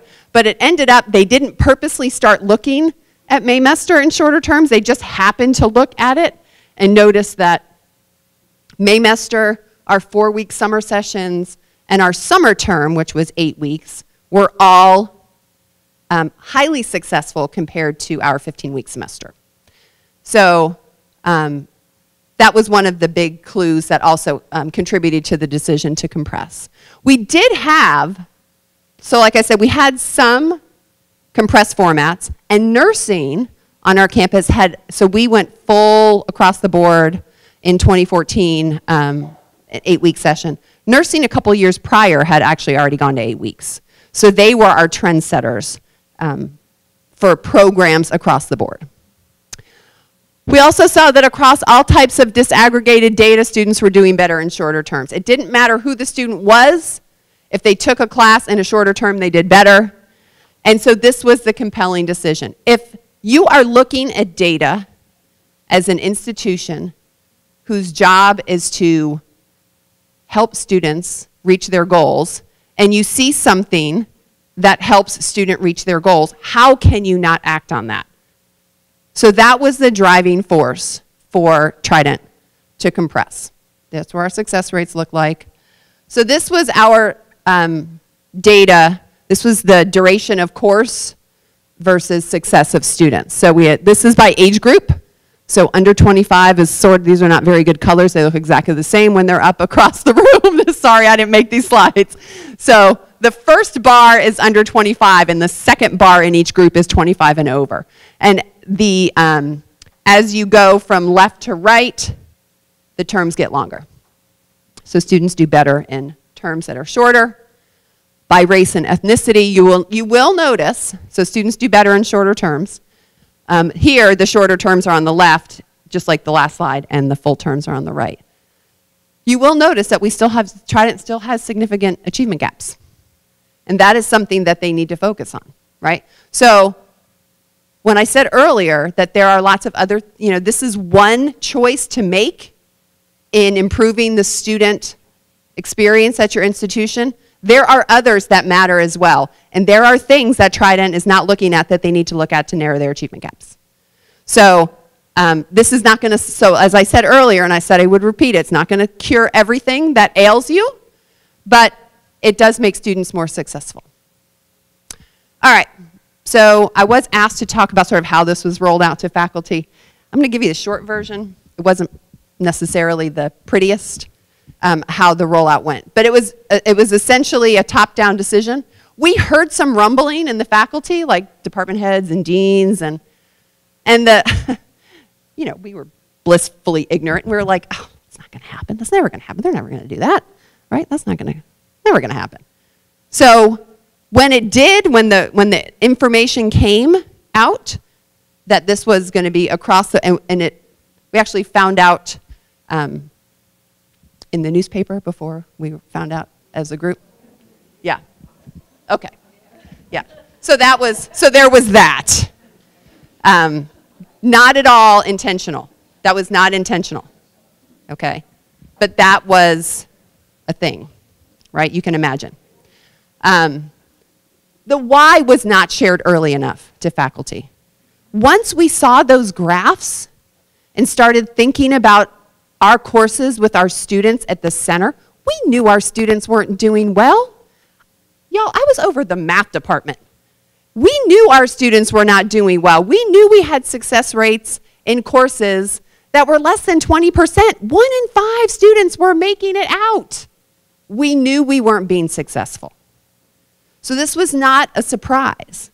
The why was not shared early enough to take a collective look and put the student at the center. So, you know, when you talk about transformative change, communication is probably the most important thing to your stakeholders, to your students. I actually had 2 perspectives on this change because I was wearing 2 hats at the time. I was wearing a faculty hat, teaching microbiology, and I was also I may have actually been in my very first year of associate dean. I was either the department head for physical science or I was the associate dean for science and math. So I had to, from the administrative perspective, looking at how to motivate and sort of try to get this across the board, because fall 2014, we're flipping the switch. And this was 2012, I think. So we had about a year and a half to get ready for this. So from my faculty perspective, I'm not going to lie, I was a little annoyed. Primarily, the rollout was tough, and I didn't fully comprehend the why yet. From the administrative perspective, you know, now when I think back on how you roll out a change like this, I don't know that you would ever get 100%. Let's do this, it's the best thing that we can do. I just don't know that you would ever get that. They still don't have that. Y'all, they've been at this since 2014. They still don't have that. I mean, for the most part, it's going very well, but there are still pockets of resistance that just won't let it go 5 years later, right? So I think from an administrative perspective, the decision to make the change and do it in a manner that was across the board and swift, understanding from logistics, financial aid. I mean, I didn't understand the complications in the refund schedule for financial aid. There were a lot of other, so when we talk about this being system work, there are a lot of other moving parts. So how does all of this have to work together to make it, because really it needs to be seamless for the student. But I'm not going to lie, the result looks something like this, right? That's sort of what the reaction was initially when we found out that we were going to, you can't see this, so I will read this to you.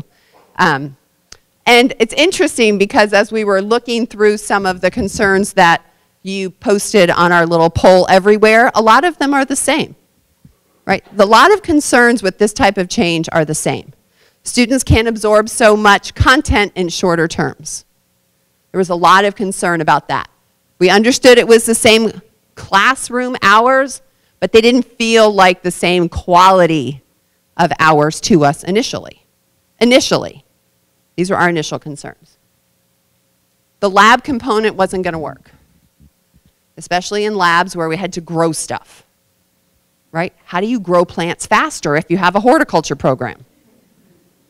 It was hard, right? So there are things that that was a genuine concern. Microbiology was another one, which was my area. So you'll notice this has a little bit of a science and math slant because those were the faculty that I was dealing with a little bit more closely. Cramming content in will not allow students to retain the knowledge long term. So they might remember it for now, but when they walk out the door, if they take that next class, they're not going to retain any of it. It was too fast. They're not going to know it. That was a concern. Courses that require practice for mastery will be rushed. So we think of like mathematics and physics and calculus, where you have to practice and those skills build on each other. So there was a concern about that. Our English folks were a little concerned. They wanted to hold on to some of their works of literature and were concerned that they couldn't fit those in a short amount of time. How could you rush those types of analysis over time? We heard this, students don't do their work in 15 weeks. What makes us think they're gonna do it in 7? And I really, yeah, it's actually a little funny. But I think it's a really interesting point when I heard folks on the panel this morning talking a lot about pre-work, right? How do we get them to do pre-work? And how do we get them to come prepared for class? So I think the thinking is they didn't come prepared for class in 15 weeks. Will they be prepared in 7 weeks? Where it feels like that's a little bit more critical, right? That feels more urgent that they're ready in 7 weeks. I don't know that it really is. I think it's urgency if they're not showing up in a full semester prepared as well. It just makes the slide longer and more painful, I think, in 15 weeks as opposed to 7 or 8. When will there be time for both downtime for students and faculty? It's a different pace for sure. Okay, no doubt it's a different pace. There was concerns about rigor. You're asking me to dumb down my classes to offer it in 8 weeks. Grade inflation was a concern for us. So we also had, besides the compression, we also had added to our faculty evaluation a success criteria right about the time of the rollout of the 14-week or the 7-week compression. So there was a concern among the faculty that people would just inflate their grades so they would be evaluated well, and then this 7-week thing would look great on paper when maybe it wasn't. Maybe students really weren't learning. And actually it was more of a question of student learning. So there was concern about that. And then the last thing, and there wasn't a lot of this, but there was some, this is academic freedom, you can't tell me what to do in my classroom. We had some of that, and they stood on that ground for a little while. I think when you put the student at the center and think about their experience, some of these fall away. Not all of them, some of them fall away. So do some of those concerns sound familiar? Perhaps a little?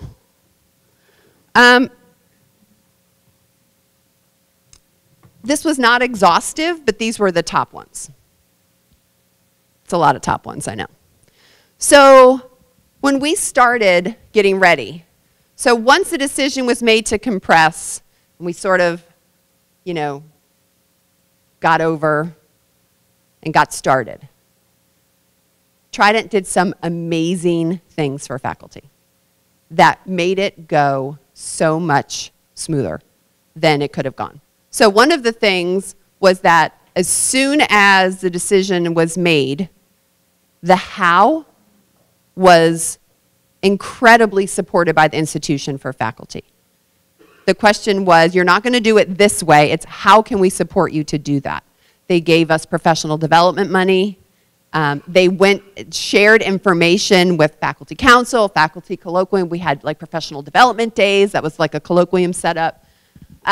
Division meetings. So there was a lot of open meetings, listening sessions for faculty so they could go talk to our AVP and our Vice President of Student Service, or our Vice President of Academic Affairs and Student Services, and talk about what is really the most concerning things and what they really, really needed in their mind to make this work a little better and a little, because we were under a time constraint. We had about a year and a half. So the thing that we didn't have was peer colleges.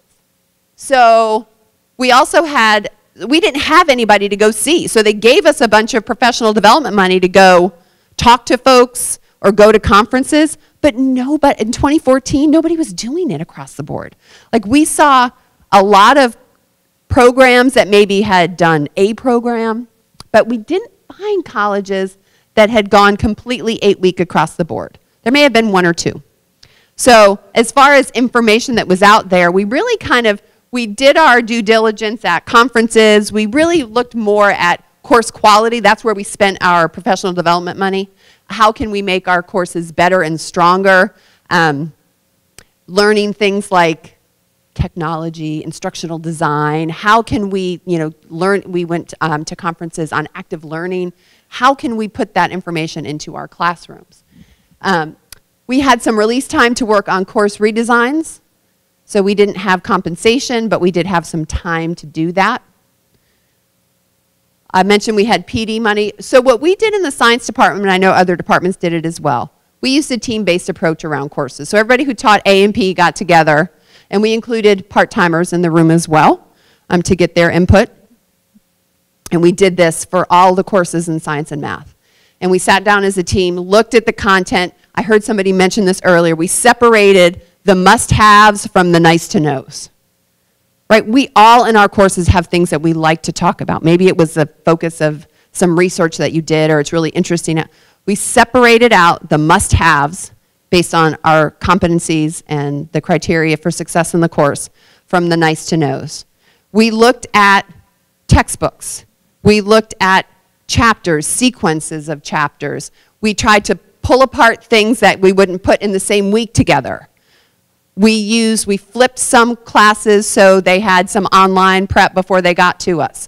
We took a little bit more creative strategy to scheduling and scheduled for a lot of our science classes, we did an hour and a half every day to get our 6 hours a week in, as opposed to 2 3-hour blocks. We gave them 1.5 every day, followed by lab. So they still had their time, but only an hour and a half was lecture, the rest of it was in lab. Sometimes we offered those all face-to-face. Sometimes the lecture portion was online and they came in only for lab. If that was the case, as many times as possible, we tried to get the same instructor. It was usually me, because I was one that really liked to teach those courses. So if I was the online instructor, I also tried to teach the lab. So that way they saw my face every day. I got to see them, know them, so they weren't just a name in my course shell. I knew exactly who they were from lab. We didn't always have that luxury, but we did try to do that where it was possible. We did have a trial semester, so in fall 2013, so we started in 12. Fall 2013, we piloted some courses. We had a little coalition of the willing, and they piloted some courses. We had students that took us up on it, and it allowed us to start the iteration process. And I heard that several times from the faculty panel, and I think it is so correct about redesigning your courses like this. It's never done, right? Every semester you're going to learn a little something and be like, you know, I need to move this quiz, or I need to not put a quiz before a break, or, you know, you're just going to learn little things about how the students interact and engage with your course that is going to help you make it better every single time. For me, I enjoyed that. Maybe it's the scientist in me, but it felt fun to continuously look at my course quality, how the students interact with it, and see if I couldn't maybe bump up my success rates a little bit more in micro for the next semester. A couple other things they did that they have since gone away from, but to start, we had pretty high double sections, so they eliminated the double sections. So faculty were teaching only single sections of lecture and lab to get sort of smooth out the bumps in the courses before you offered them to more students. And then we had 2 other things that we did more on the system side of the house. Marketing created a Seat Ready campaign for students. It had its own logo, it had its own color, it was all over campus. And it started with students with a little teaser in like June or July, and it said all over campus there were signs posted that said change is coming. That's all it said. Kind of like winter is coming, right, for your Game of Thrones. I never watched it, I just saw it on TV. Anyways, change is coming was all across campus. And students were like, what is that? We're like, we don't know. You know, we weren't going to tell them. So marketing rolled out. We had info sessions. I mean, that logo was on everything. Pens, paper. There were signs all over campus, and students learned what that meant and what the start of their semester would look like, and sort of what that traditional 15-week semester would look like in fall 2014. Probably the biggest area of concern was financial aid reimbursement. We split it up. That's how Trident that's how we did it. I know other colleges have done it differently. They split up their refund between the 2 semesters. So we front-loaded their courses in term 1, so they had more courses, so they got more money back.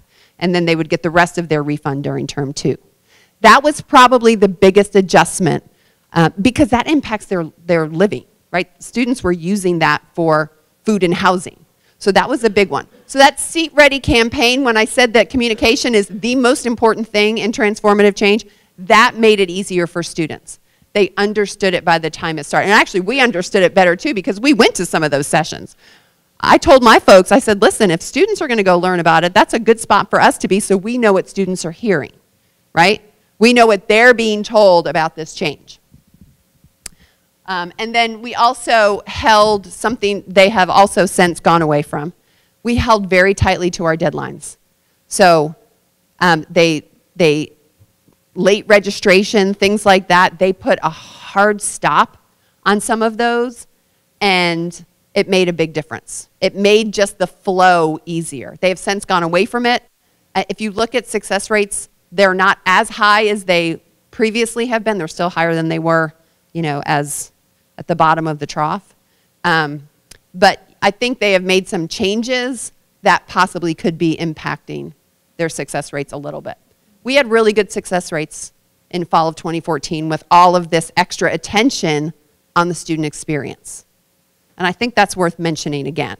We had really good success rates when we were paying attention to the entire student experience, both in the classroom and out of the classroom, how we serve them from advising to financial aid to, you know, counseling services, disability. We were being really intentional about connecting with students about what they might need as they transitioned into this change.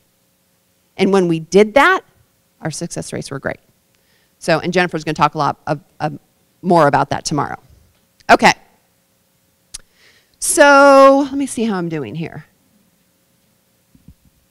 All right, let's take, you know, I'll come back to this. I'm going to come back to that. I wanted to talk a little bit more about some of the STEM adjustments that we made. Because STEM, they're all of the adjustments to courses are hard. But from my experience with STEM faculty, they really struggled. They really did not feel like their courses could be. They weren't doing it in that format before the change, and they really struggled to conceptualize how their courses could look after the rollout was announced. In our gen ed side, you know, our English and human, they were already experimenting with lots of stuff. So they felt, even though they weren't pleased about it, they felt better prepared. Our STEM folks did not feel well prepared to do this. And I think it's the content and how we deliver it and how we've been taught. You know, a lot of times science and math education feels like a hazing process, if you ask me. Having gone through several levels, it feels like a hazing process. So I think that, you know, they just didn't feel like they were really well equipped to do it differently. So we made better use of technology. Our LMS, we were Blackboard, I think, at the time? No, Brightspace, which used to be D2L. So that was our LMS. We also made use of adaptive courseware technologies from our publishers. We wore out our publishers trying to help us build the courses that we wanted for our STEM students. We had them in our offices constantly, putting on sessions for entire departments over certain courses. We wore them out, and they were happy to do it.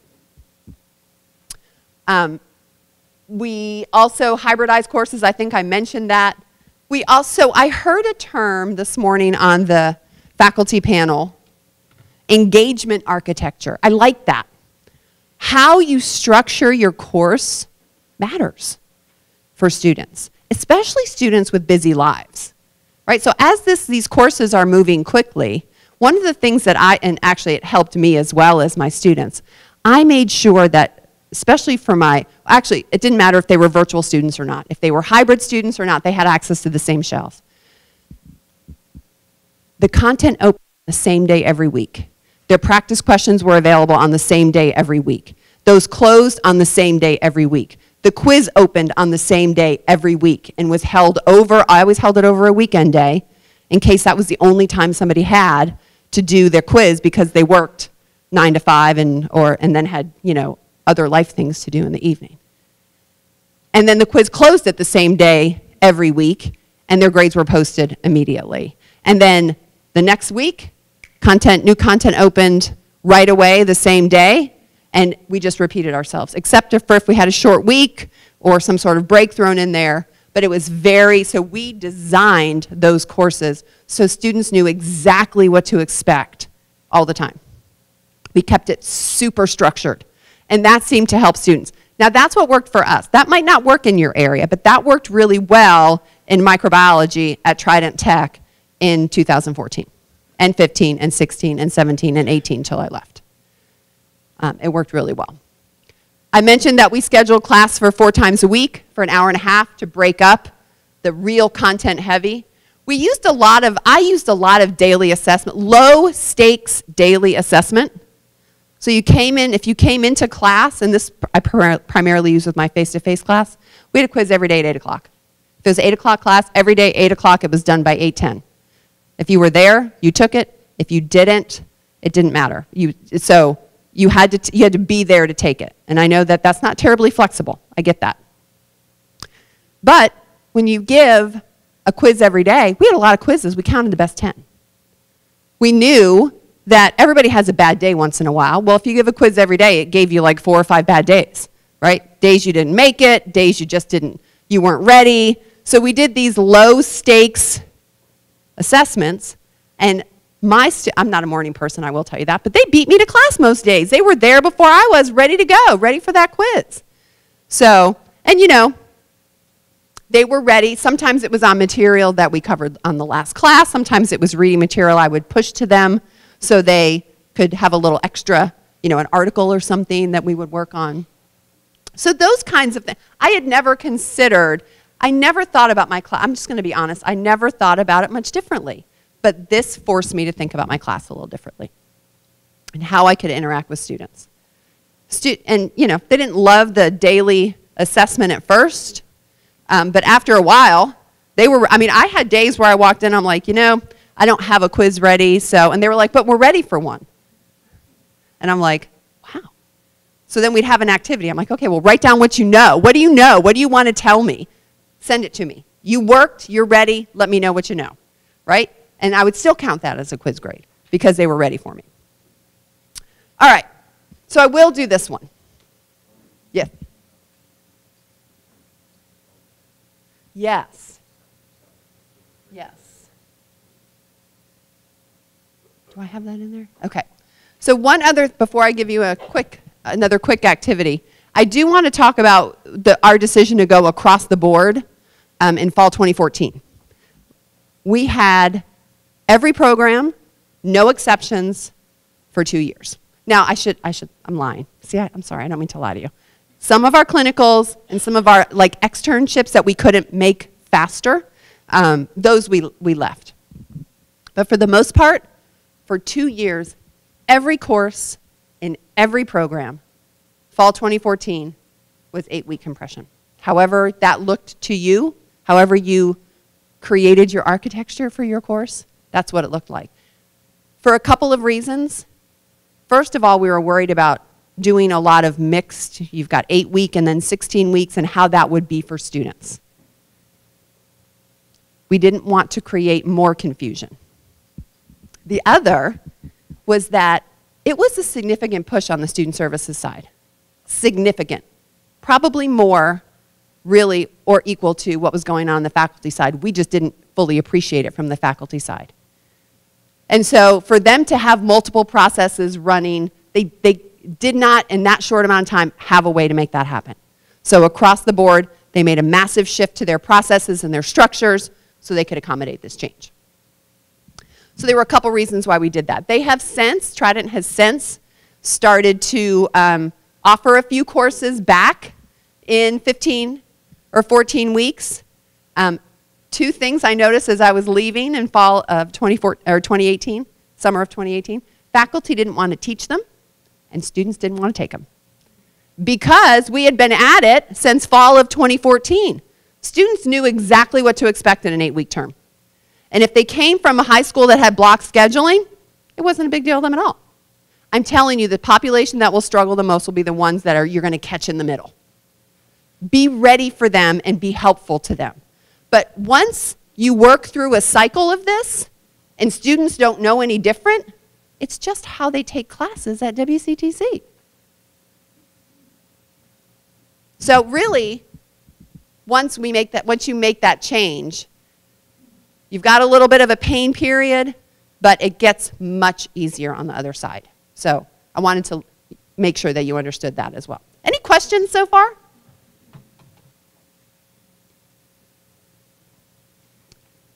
Okay, I'm only going to give you 5 minutes to do this because I have some data slides that I want to show you. So I want you to choose one dream change. I want you to think big on this one. Don't think in your constraints. One big change that you would like to see, and it can't be not go to 8 weeks. That's not your change, right? That's not what you can. That's not an option. So what change would you like to see occur to make this work easier? Not just from the faculty perspective, from the advisor perspective and the counselor perspective, and whoever else in support staff we might have in the room. What is that change? How does it improve your course or your area or help your students? And what needs to happen to make this a reality? I learned, as we did this work, that if you need something, ask for it. Because you never know where somebody might find the ability to help you out. Maybe they won't give you exactly what you want, but you might get more than you expect if you never asked at all. All right, so 10 after, we'll come back together, okay? You're not really late. You're just early for the next session, and you don't have to wait very long, right? By the time you get your paperwork and your financial aid, you're ready to start. Get your books, you're ready to go. So it takes away that you're late, you can't come back for 16 weeks, you're actually early for our next term. So let's get you ready and in a really good place to start 8 weeks from now. Because we have a brand new session starting up in 8 weeks. And that really helps with equity considerations. It gives you some flexibility to help serve the students. Students aren't really different from state to state. They're, we're all humans. We all, they say students don't do optional. I don't know too many people that do optional. Students are not. The other thing I was laughing at this morning when we were listening to the panel and how students don't do pre-work. So Jennifer and I, a little confession, are currently in a systems thinking course through Cornell. It's completely online. So we have to do pre-work and, discussion boards and stuff like that. Well, our class closes at 11:59 this evening, tonight, and we will be skitching in on 2 wheels, most likely, to get all of our work done. So we are not, students across the board are not all that different. We don't do optional, and we don't really do a whole lot of pre-work. So, but when we think about equity and how we serve the different needs of our students, this is one new tool and one new option for your students to provide some flexibility. They only take 2 to 3 classes at one time, which is nice. It's less to focus on. We found there was less absenteeism and fewer withdrawals. They stuck it out. In our 15-week, by week 10, we were seeing the same thing that Amarillo saw. When life got in the way, they were like, oh, I can't do 5 more weeks of this. And they would just drop out. But when you're at week 5 or 6, and you only have a week and a half to go, they're like, I can do this. Or we can put a stopgap in place to help them get to the end, right? So it gives them, that I can do this, I can stick it out. We had more students completing. It actually increases the opportunity to complete 30 hours if you use fall, spring, and summer, which is we know is a momentum metric for students to completion, completing 30 hours in that first year. So it actually increases the possibility of them completing. You can do anything for 7 weeks. That's that whole, I can stick it out. Life happens less, but the effect was less pronounced. And then the other thing that students really liked was that Monday, at least our micro and science students, they liked that Monday through Thursday. We registered students for a whole semester, term 1 and term 2 at the same time. So we got them registered for a full semester. And a lot of times, if you're smart about your strategic about your offerings, we would have Math 101 and 102 in the same time slot both terms. So they're Their schedule was exactly, they could schedule for the entire semester and work out their childcare and work schedule around it. That makes it much easier for them. And they get 2 classes done instead of 1. So some benefits for faculty. I know this is going to sound Pollyanna, but I am telling you the truth when I tell you my class was better after the 8-week compression. After the shock of it was over, our classes were better. We had faculty doing things they never tried before. They were being creative. They were making use of technology. They had, we were sharing best practices. We were visiting each other's classrooms. That wasn't happening before that. We kind of walked in, did our thing, and walked out, you know? So this was actually, it sort of breathed a little bit of new life into the way we taught courses at Trident. And so it also gave us an opportunity to create new processes. So along with the 8-week came year-round scheduling. So while we were making the 8-week change, we said, you know what, it would really be helpful if students could schedule farther out in advance. So shortly after we implemented 8-week, we implemented year-round scheduling, because those changes aligned and fit together well to enhance the student experience. So sometimes these big changes help new changes come about that make the student experience better. It just fits. It makes sense to do it at that time. Some of the challenges, so this was a difficult adjustment at first. Our evening population was severely impacted. That was unintentional and it was unanticipated. So you only, if you're a part-time evening student, and you, especially our science students, and you want to take 2 classes, you could not do that in a compressed format unless you went online. You could not physically be in class between 6 to 9 or even 10 and take 2 classes in the evening hours. And when we saw, as we watched our data over time, our evening population was tanking, and we're like, what is going on? And we finally, we realized what we kind of had said, this was something we probably should watch out for, and it was problematic. So keep an eye on that. Part-time students, so especially for your part-time evening students, it is rapid motion. So we registered, taught, turned in grades. Now the registration between terms is not terrible. That was something we were afraid of. It's like, oh my gosh, we're going to have to do fall registration all over again between fall 1 and fall 2, right? We registered students for an entire semester. So really, between terms, the stragglers who maybe had failed a class but needed to repeat, they were the ones that we saw, but we had more time to see them, because we didn't have that crush of students because we registered them for the full term. Our out-of-classroom commitments can be difficult at first while you're getting used to this. So just keep an eye on that and think about, I heard, how you manage your time or how you value your time as a faculty member. I know you probably have some outside commitments, but leave yourself some space to make these changes. And then collecting meaningful data can be challenging because it's hard to isolate variables. Talking to my, math and science peeps, right? It's hard to isolate variables. So you need to be intentional up front. There is a lot. You can have the best 8-week offerings that meet every criteria and every single benchmark. And if students aren't getting their financial aid on time, they're still going to drop out. If advising isn't working, you still might lose them. So when you're looking at data, I'm just going to caution you, when you look at data from other colleges, there's probably, well, not probably, there is definitely a lot at play in what you're seeing for their success or persistence. So just keep a critical eye on that. Go ahead.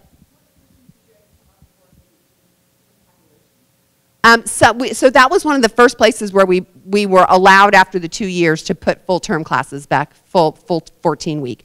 And then we offered more hybrid and mixed in the evening for students that wanted to take 2 classes. So we would try to, if they wanted to take 2 classes, we would try to combine them so they had the option to take at least an online class if they wanted to be part-time in the evening. That's a great question. It's a great question. Okay, some successes. So I'm going to show you some of our pictures, but students did better in courses. Our success rates went up. It's what we wanted, and it worked, okay? Retention is better for first-time, full-time students. It's still not great at Trident for part-time students. But they have not focused on the part-time student experience. And they will admit that. So when you focus on it, it probably will get better if you focus on it with an intentional eye. Okay, but that's just not something that they focused on. You know, most of our funding formulas are full-time, first-time freshmen, so the part-time students sort of get the, you know, they don't get the attention. Withdrawal rates were down. Grade inflation was not a concern based on, now this was sort of a, you know, we were inferring from data that we were looking at. It was hard to say if enrollment was impacted because so, you know, 2008 was when the recession hit and enrollment went through the roof for community colleges, and then slowly it started to go down. In Charleston area, we were insulated from the decline for a long time, several years. While everybody else in the country was declining, we were not. Because we had Boeing move into the area, we had Volvo move into the area, so we had industry driving enrollment. When the trend finally caught up to us was shortly after fall 2014, so it was hard to tease those two, what was actually causing the enrollment decline. Was it 8-week compression, or was it the fact that people were just going back to work and we didn't have as many students? So that was, you know, it was hard to say. I think I mentioned already we had less absenteeism, and we had fewer full-time freshmen, first-time freshmen, unsuccessful in all courses. That was a problem for us. They would just drop all their courses, and that happened far fewer. So here is our success rate graph over time. So we were back up to the quarter system success rates. So it made a difference for all students across the board. This was all success rates. So this was across the board success rate. I didn't have fall 2018, but those numbers just match the graph. So it went up for students in after the compression. So fall 2014 is when we flip the switch. Just keep that timestamp in mind. Based on demographics, so all students were doing better across the board, but 3 areas that we were very excited about. Our first-time freshmen took a big jump. Our African American students took a big jump. And our 0% expected family contribution on the FAFSA, so our low-income students, took a big jump. So we were making a difference in students that are typically historically underserved. So this was students who were unsuccessful in all first-term classes. So about a quarter, that's kind of a lot, right? 1 in 4 students just failing all of their classes. So from fall, after we initiated the change in fall 2014, it got much better. I don't know why there's an asterisk near fall 2017. I forgot to ask before I got on the plane, so I'm not sure what that means. And then this was something that we had a great, so this speaks to they won't retain their knowledge for the second course. So this was following students over a certain period of time in their cohorted courses. So they were following them in the second course. So reading 032 was a prerequisite to reading 100. So the courses on the left are prerequisites to the courses on the right. And you can see that over time, after the compression, compressed format, those numbers went up. Math is still, you know, we always said, you know, our success rates were great. Thank goodness for the math department, because we were always above the poor math department. They were always much maligned. There's just a couple other courses, course sequences with cohorted students, following them over time, following their success. We were excited about the Math 102 to college algebra, so the very bottom one there, Math 110 is our college algebra.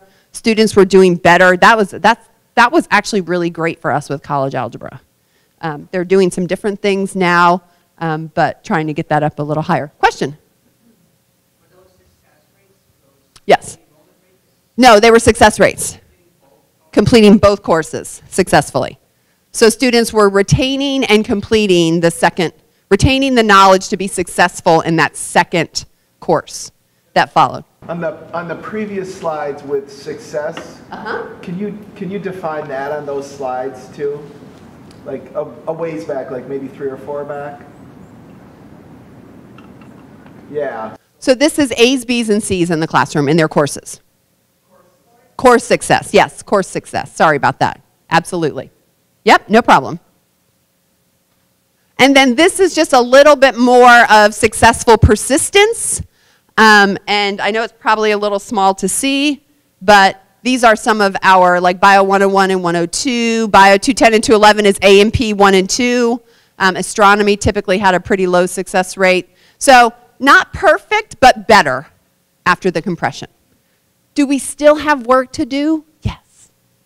I said it earlier, and I'm going to say it again. It's not a cure-all, but it does improve success. Students were graduating at higher rates. Again, there's still work to do with the graduation rate, but it made a difference in successful persistence to completion. And then I just threw these grade distribution slides in.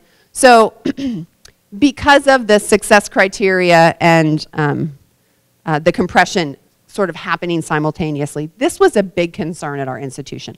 I didn't see it show up here on your list of concerns so far, if it is. So when we looked at it, we expected to see over time, if we were bumping students to pass, we expected to see the Fs bump into either the D or C range, right? We expected to see that sort of subtle shift into the just barely successful. But what we saw was students were getting more A's and B's and fewer F's and W's. They were withdrawing at much lower rates and they were more successful overall. You know, and from my own experience in the classroom in micro, students did amazingly well with this. And my success rates were higher compared. I'm not sure what's going to happen here. Oh, sorry, this is just, I borrowed this from Trident. Somebody was really trying to make a point here. Sorry, I'm not sure how long this is going to go on. Wait, okay, we're done. Okay, so that was just the grade distribution over time. They also looked at final exams, same final exam for Psych 201, before and after the compression to see if students were still learning and performing either the same or better. So were students not doing as well on comprehensive final exams? The answer in Psych 201 tended to be no. And then, you know, Spanish, our foreign languages, was another area that we had. So that was sort of that building competency and how do you do that in a shorter amount of time. So they had some, they tried some different things, and I think they finally settled on a couple different options for students based on what they were comfortable with as far as taking courses and if it's online or if it's face-to-face. But students in general were completing Spanish 101 and 102 at similar rates, their averages on their final exams. So we did not see what seemed to be a clear lack of student learning from the 8-week format.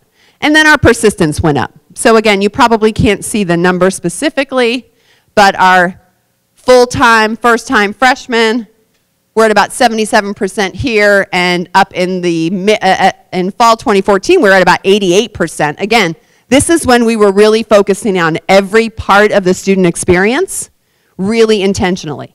Everything from what went on in the classroom, to what advising looked like, to how we were marketing to students, to how closely we were sticking to our deadlines. When we were doing that, our persistence was really high. Students were having an experience that was more momentum and less loss, and we were keeping them. So interestingly enough, let's see, was it this one? Hang on, it might be this one. This is fall. This is fall to fall. So I'm sorry, I'm going to go back here to fall to spring because I want to make one point here. So you see where retention sort of took that dip there in fall 17? And so I called my girlfriend who's the director of IR, and I said, you know, what's up with fall 17? And she said, that was, and I totally forgot because I just forgot, that we started a bridge program with the College of Charleston. So this is fall to spring retention.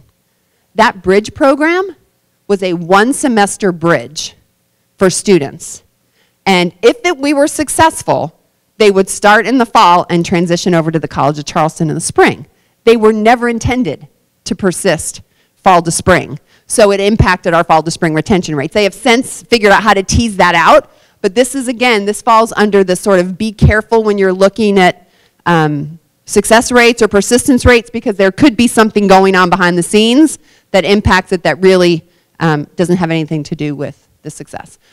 So again, this is not a standalone silver bullet to success or a retention issue. It's a piece of the puzzle, right? There's a lot that students experience at your institution that could cause them to stay or could cause them to go, to have momentum through their experience and their journey or be lost. So this is just one really, so far that we can tell, successful piece to that puzzle for students. And there are many parts to the student experience, and the entire experience should be considered holistically. So I know that's not your scope right now to consider the entire student experience, but I know we have counselors in the room, and I know we have folks from other parts of the college in the room. And so how a student holistically experiences your institution is going to matter. And I know Jennifer's going to talk a lot more about that tomorrow. So overall, we had better courses. We talked to our colleagues more and had better articulation with other departments and other divisions. I never had so many conversations with the nursing department, and I was teaching pre-nursing students, and before I had never really had a conversation of, is it important that I teach the viral life cycle? But after I was forced to turn a critical eye to my course, I was like, well, is this really important for students as they move on? So we had those conversations. We made better use of technology, which allowed us to have a little bit more creativity. We had built in some flexibility for our students. We had better course success, fewer withdrawals, better retention. And I really felt like I knew my students better.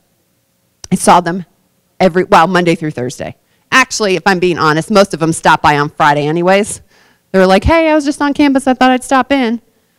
So I felt like I knew them better. So this is possible. And on the other side, it actually looks pretty good. But I hope that you understand that I recognize it's a lot of work, but it seems to me you've got a great start already based on what we've heard so far. You've got some almost experts already doing this, and I think you should look to them, right? Ask for the things that you need, but please don't lose sight of the fact that your course impacts not only your students, but also your institution. It makes your institution a better place as the students move through on their student journey here. So I am happy to take any questions. I know you're probably hungry and tired of sitting. So I am done. I know the health science faculty are staying, is that correct still? And I will be here if you have any questions or need a card or anything like that. Have a great day.